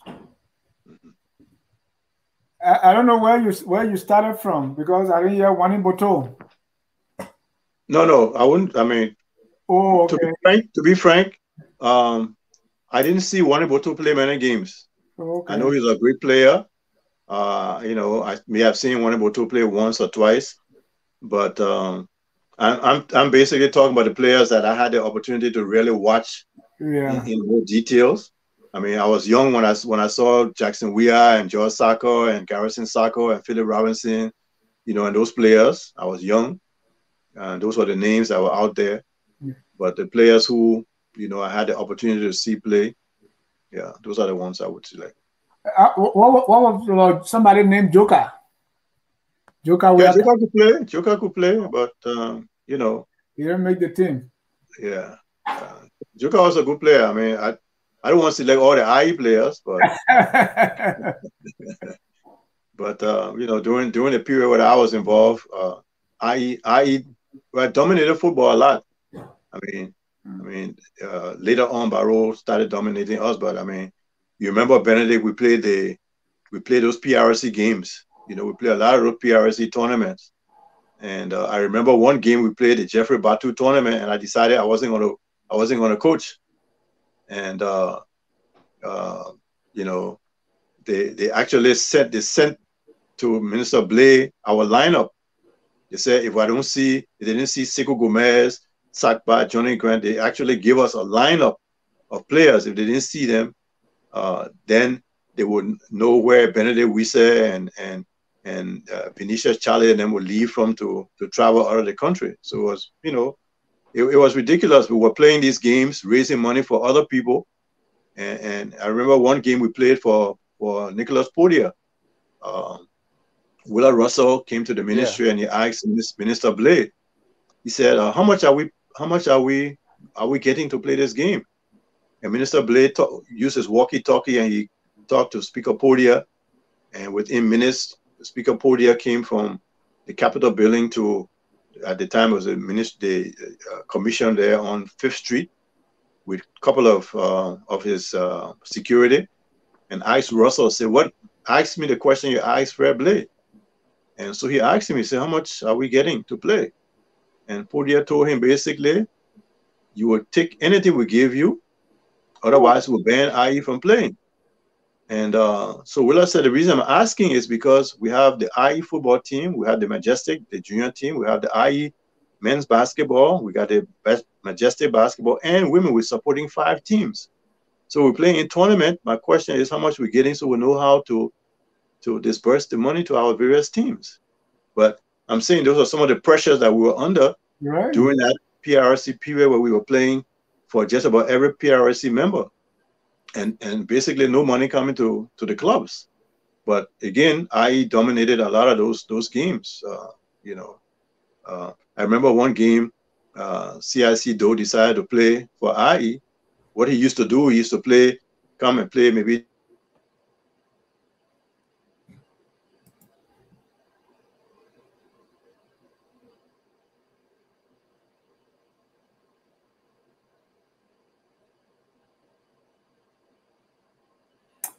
Ladies and gentlemen, this is Focus on Liberia. Yeah, go ahead. Yeah, I was saying during those PRC games, I remember one time when the CIC decided that he was going to play for IE. But he Barrow. Yeah, but he used to sometimes play for Barrow 10 minutes, come and just warm up, and whenever he got the ball, nobody could take the ball from him, that type of thing. But he decided he was going to play one whole half for IE, and we were playing. It was a problem for us. But I mean, those are things that we remember, and we just want to say that football was good back then, and we hope that it will get better in the years to come. Okay. Yeah, thank you, Benedict. Your coach just answered the question. You have any more question or comment before we go back to him?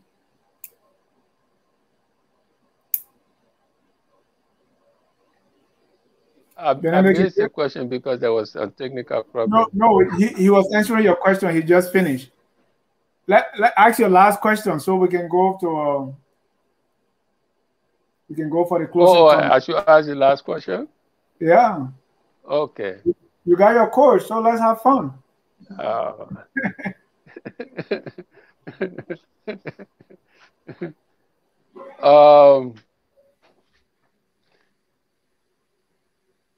The decision you made, talking about I becoming a permanent right wing, I remember there was a game IE and Barrow were playing, and we were. I mean, you made a decision. Okay, let me just cut this question short. What was it that you saw that convinced you to say, okay, Wissel will be far for the right wing position? You know, Benedict, I believe as a coach, um, you have systems of play, right? I remember when I Yeah. came home in '78, I started with our statistics sheet. You remember we had we awarded you the highest goal scorer. You got a trophy. Yeah. We said that the highest goal scorer would be the person who had the combination of assists and goals. So you counted the number of assists plus your goals will be the highest goal scorer. Yeah. Albert now has scored more goals than you had, but you had a combination of goals and assists that led you to take that trophy. Now, one of my coaching strategies was always to match type against type. So with my statistics sheets, I used to go and watch other teams play. Let's say, for example, if I was playing Barrow, the fifth game of the league, I watched Barrow play the four games in a row, right? And from my statistics, Mm-hmm. I would look at Barrow's team and say, okay, Barrow played 4 matches. Bokubo was in the goal. Roland Brown was right full back. Samuel Toe was left full back, and I would select Barrow's team or St. Joseph's team or Barman's team based on the statistics from their past games, right? And then I would say, okay, I've drawn Barrow's team based on their previous games, who they played in those positions. Then I'll say, okay, which left winger, for example, do I have that can overcome Roland Brown? We had Mile, we have Vinicius Charlie, and we have Ben Morty. So I selected based on the characteristics of Roland Brown. I selected Ben Morty. Ben was a fast player, tricky dribbler, and stuff. So going to the left full back position, I looked at the players we had. Who did we have to play right wing? Francis Booker, Benedict Wisse. All right. So based on who Barrow was feeling, it was no brainer that that whole area, that left full back position, was the Monrovia Kakata Highway for us. If we were going to pass, we're going to pass through there all day long. So in terms of selecting you to play that position, it was based on the fact that my success as a coach basically was matching type against type. I drew Barman's team, I drew St. Joseph's team, I drew Cedar's team, and I looked at the personnel I had on IE's team, and I matched them against the opponent. So on paper, my team was a better team. And that was the strategy that I used. So, I mean, you know, in terms of making that selection, this is how I made that selection. Okay. Thank you. So we say your final comments. Now you heard the coach. Well, I'm personally honored when I was with RE, Marbue and Willa Russell were actually two people, along with Sekou Gomez, that I was close to. And so it was always, for me, it was always an honor. It was always a challenge to me, not to disappoint them. To make sure that because when I went to RA, playing football was just a fun. Favor somebody, and laugh at the person. I didn't take it seriously until I went to RA, and there was a man named Roosevelt Boo. Yep. Yeah. Uh, for lack of better word, he was a RA crazy fan. They met with wear yellow t-shirts, go on the field, argue with everybody. And we played one game, one of my first games. one of my first games for IE against Barrow, we lost the game, and we came to Ronald Street to the place where we had dressed, and a guy sat it down, with tears coming from his eyes. So I was looking at him, I asked him, I said, but what am I crying? I said, oh, that guy is an IE guy, he's crying because of the game. And from that point, I began to recognize that playing football in Liberia then was a serious thing for some people. It may have been something funny to me. It may have been something that I just did because, I was blessed with the talents. But that people who went to watch the game, it seems that their whole life depended on it. So after that, I began to, take football seriously, and then I ran into Marbue, Willa Russell, and they treated me like a brother, small brother. There was no that I went to Marbue's place. I was invited there, and then I still have the letter on which he wrote the note. I remember in July, May 9, I was studying. We were on camp to play Ghana Blaster, and he said, "What would be your reaction if I arranged for you to go to the States on a football scholarship?" And I was in the hallway at Police Academy. I still have the note here. So I want to say personally that thank you very much. You treated everybody with respect. Willa also did. Unfortunately, we lost him. But my time in IE, being around you, being around Willa, meeting other people who were not footballers, it helped me personally to develop my ambitions, to make sure that if I wanted to be like, what you people were, that I had to do better. So that thank you very much for all that you did for me. You're most welcome, Benedict. It's been a similar honor, getting to know you and appreciating who you are and what you've been and your contribution to IE.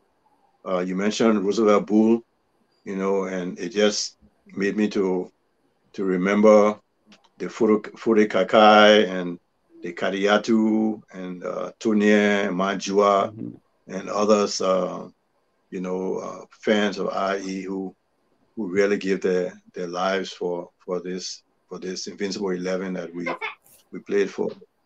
But again, I always remember the game you played when you graduated from high school. That game there.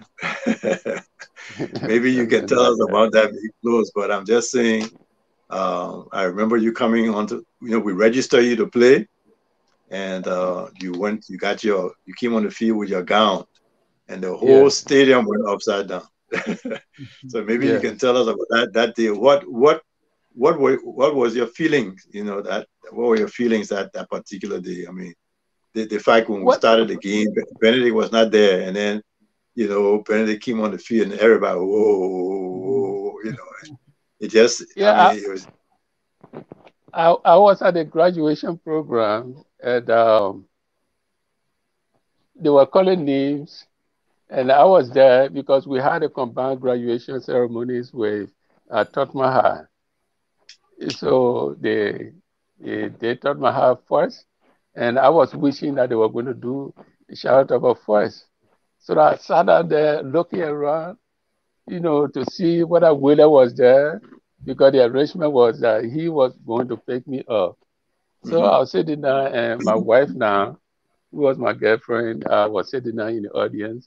My sister was there, my brother was there. So, sitting there, and I was just looking, and then suddenly they got to us, and they were going alphabetically. And Oh boy. and W was last. And I was looking, I said, wow, by the time I get to the game, it will be all over. So anyway, they finally called me. So I look at my girlfriend, and then, you know, because I have told her already. So she got out. And then by the time she got out, she was going outside to see whether Wheeler was there. And then I saw Wheeler standing up, looking around, throwing signs to me. And then I left away. I told my sister and my brother, I said, I have to go play football, play football game. And my sister said, oh, there is a day you made us to come here and you leave me, So I said, sister, well, please, I have to go. So anyway, I kissed her, hugged my brother, and they went back to Nikuta. So when I got on the field, it was the first time that actually I began to recognize that, my ability as a football player, my skills, was moving at a different level, in a different direction of excellent performance. So when I got there, the stadium where you outside, people can see from there. So when I enter, and somebody said, "Oh yeah, Mama Musa there," and the people up there turn around, they say, "Hey, hey, yeah, yeah, yeah." So I went on there. The first question I asked was that, you register me? When I said, "Oh, don't worry, we'll take care of everything." And then when I walk on the field, the enthusiasm, yeah, and I began to say to myself, wow, you know, I must be a good player. Amen. I must be a good player because all along, Marbue, people did. You got to remember that I played only for 3.5, 4 years in Liberia before I left to country states. So it was not, something like this. He played 10 years, in Liberia. Yeah. After that, I came to the state after you arranged that scholarship for me. So that game, it meant a lot to me because I began to see that, I was appreciated. Amen. And that everything that I played, I had to perform well. Hmm. And So before you end that, the next, uh, you were at Sanford Dennis before going to Charlotte Tower, and somebody pay your correct. transfer fees. Tell us about that story. Yes. So the one, Charlotte Tower, I play in a school, high school league. Play for Sanford Dennis. Sanford Dennis was actually a junior high school uh, uh, in Morovia. But what happened is that they had a next school, and that next school was not even connected to Sanford Dennis, which was a junior high school. But the next school went and registered in the high school league, but they had no players to play for them. So we impersonated them in the high school league. And up to now, I asked myself, I said, but how these people didn't, recognize that, that we were not a real high school team. And we played West Heston, we almost knocked them out. So, Jared Williams, who became a football commentator, was going Charlotte over. And he, after, it was a recess year. So Sapo was not far from Charlotte over. So some guys I will walk, we pass in front of Charlotte over. So Jerry saw me, he called me. He called my name. Then you Benedict with I said, yeah. He said, he was in his senior year, that's around 76, 75 years, 76. He said, oh, I want for you to come to Charlotte over. Don't go to West, so you can come to Charlotte because they expect every football player to either go to Charlotte or worse. So after we finished talking, yeah, I would think about. I told him, I said I would think about it. We finished talking. He put his hands in the pocket. He gave me 10 cents. 10 cents for me to for me to go play for Charlotte. You know, so I talk. I mean, 10 cents. It punches a lot. I use it to buy a lot of color. About few colors for me to eat something. So I say, so now today, Jerry, we are friends. And he always mentioned that even as a radio commentator, he brought it up. So I said, Jerry, 10 cents, 10 cents. But in those days, 10 cents was like a big thing to me. Yeah. So my Yeah. assignment is to do that conversion. What is 10 cents in Liberia today? Mr. Richard, you wanted to say something about that transfer fee? 10 cents. No, I won't comment on that transfer fee. Wonderful, wonderful story. I really That's why I say back then. Back then, it was not about money. No. No. Today, it's all about money. Yeah. And something, then just before you close up, and something Marbue, about Liberian football right now. I still listen, I still talk to people, but nobody has been able to tell me that there is a young guy, either Paul Johnson, or Peter Flomo. This kid here, we think that he will be good. I saw the kid play. I thought, when I saw him play, I said to myself, wow, this guy, if he continues, he will be a good player. The quality of play, I may be wrong, but I haven't gotten that kind of impression about Liberian football or basketball. Again, I can't speak about basketball because I haven't gone to the basketball gym since I don't know. But there are talented players, young footballers, okay? Like the little kid, 15, 16-year-old kid from my academy, Raphael Peters. He has a great future, okay? But he needs to be mentored. He needs, already we're starting to see him, pump his chest out, and we got to let him know, hey, not because you have been selected, you have arrived, there are some on the I think it's called Lead Academy that Sekou Moniba is attached to. Okay. There are a couple of players. I mean, there was a kid that came from my academy called Rufus Saki. He played for IE 2 years.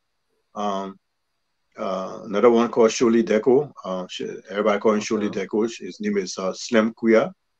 He had the talent, but again, the issue of focusing so much on foreign-based players, because the person play in Europe, or so we bring them over some of the local talents, and so you find that a lot of talented young players are not really being utilized because people believe that the national team has to win, and we got to go bring the players from abroad and stuff like that. For me, if I were involved, the local talent will be the ones I will use, because these foreign players come, they have their contracts, they don't want to sacrifice, so they're not playing with their heart.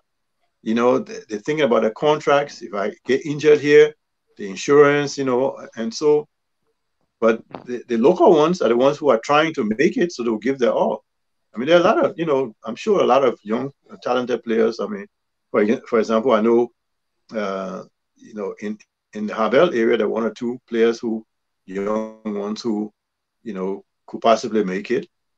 But again, it's about nurturing them, giving them guidance, because the thing is, as soon as you score 1 goal, bam, everybody won't carry you abroad. So everybody thinking about, going outside instead of honing their skills and developing their skills, so that when they are actually ready for international, they can perform. You know, they believe because you dribble 2%, you score 1 goal or you score a hat trick, so you're ready for Europe. So everybody's thinking about going. Everybody's thinking about going, and that's, you know, focusing the efforts on their game. So we have to change that mentality. We have to, again, you have for example, you have waffle competition, right? We had the county meet some years back, and I had asked Baba George, Samson Gabra, Coco Rare, a number of, you know, retired players to go to the county meet games and scout to look for, you know, all-star players. So they came back with about 40 players, and we started doing some tryouts and stuff. We came down to about 24 players, and then the LFA informed us that we had an opportunity to play we were invited to play in Wafu. And so I told the LFA, I said, you know what? We will use 50% of the squad that will come from the county meet all-star. Okay. But at the time they were calling the group Marbue Richie 11 and stuff, you know, nonsense. They were, you know, because they felt that, you know, the ministry should not be involved. You're having a county meet competition. What competition you don't have all-star players? Okay. So we're recommending, okay, these are the all-stars. Use some of these all-stars, because the idea behind the county meet is to identify new talent. Right. All right. And they're saying, well, these guys don't have international experience. How would they get international experience unless they play? So since WAFU is not a major competition, take these young players, expose them. They will play in WAFU 2 or 3 matches. Now they got 2 or 3 international caps under their belt. All right. Now they're prepared. But if you don't expose them, how would they get the international experience? Yeah. And so on that particular trip, the ministry stood his ground, and 50% of that squad ended up, you know, coming from the county meet. And there's a kid called Emmanuel Wane who played for IE. Okay, he went on that trip, and the foreign coach, we played an international match. The foreign coach selected him to play left back, and he was declared man of the match. Okay, he is a county meet player who would not have gotten an opportunity to play, you know, had he not been given that chance to go to play in Nigeria. You know, so again, you know, there are talented players out there, but we just have to be really truly committed to selecting, you know, giving the young people a chance. Yeah. So Mr. Richards, we see now, and that's the final question. You can make your closing statement, that a lot of football now in Liberia is people are watching and they are fans of our teams in Europe. When I watched football in the 80s, we never had something like that. I don't know if this is a good thing or a bad thing for the development of football in Liberia. Well, it has affected attendance at games, okay? Because everybody running to the video club to go watch the, you know, Chelsea, Manchester and stuff, you know, and so the attendance at football games have dropped. You see, so it's not only in Liberia. I remember we took the female national team to Nigeria.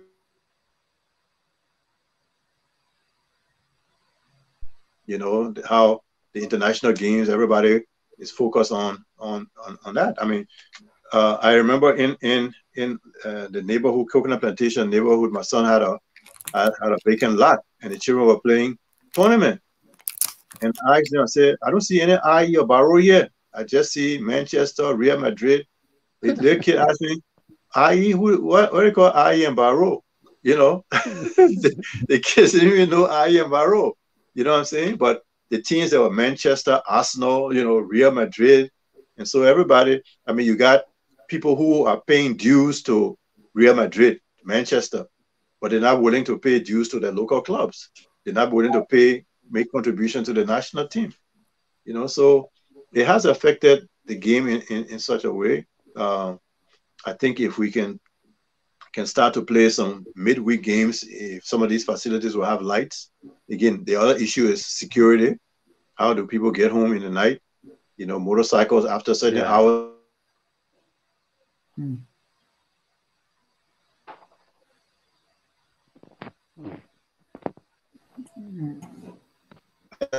know, and so if people are not coming to the clubs, will not be making money. So it's a problem. For example, I tell you, I played, I think 12 games in the 4th Division League, And my total give and take from the 12 game was $2,800 Liberian dollars. Divide that by 170. Wow. You know, and to tell you how much money I made from the game. You know, my team is playing. My team is playing this. My team is playing tomorrow. They're going to Kakata. It's $80 for a bus to go to Kakata. You go to Kakata, as big as the population is in Kakata, nobody goes to the game. You know, we played there the last time. I don't think there were 30 people in the stadium. You know, wow. So it's a problem. Before you go, Joseph Kokoro said, before you leave, please, could you list your all-time 5 Liberian basketball players to still pull you into basketball? The people don't want us to leave from here tonight. Okay, basketball. Number 1, Jimmy McCready. All right. Number 1, Jimmy McCready. Another top basketball player, Matthias Nimlin. Another top basketball player, David Chair. It's another good basketball player. 2 more. Yeah. Oh, I will call a name, but you don't even know that name. Way back, so I will not even bother to call the name. But wow. Did Charles play basketball? Charles was basketball players. 2 other basketball. Charles also played. Yeah, he was good basketball player. But let me just add. Melvin Hall. Bua Wilson.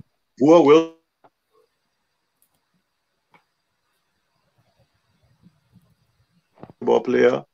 The late Josephine Wooler was another very good basketball player, 3-point shooter. I mean, there are a lot of talented basketball players. Abu Williams is another good one. Yeah. You know, Abu Williams was good. I remember seeing Gaba play. He was good. I mean, you know, we've had some good players. Joseph Robinson was a good player.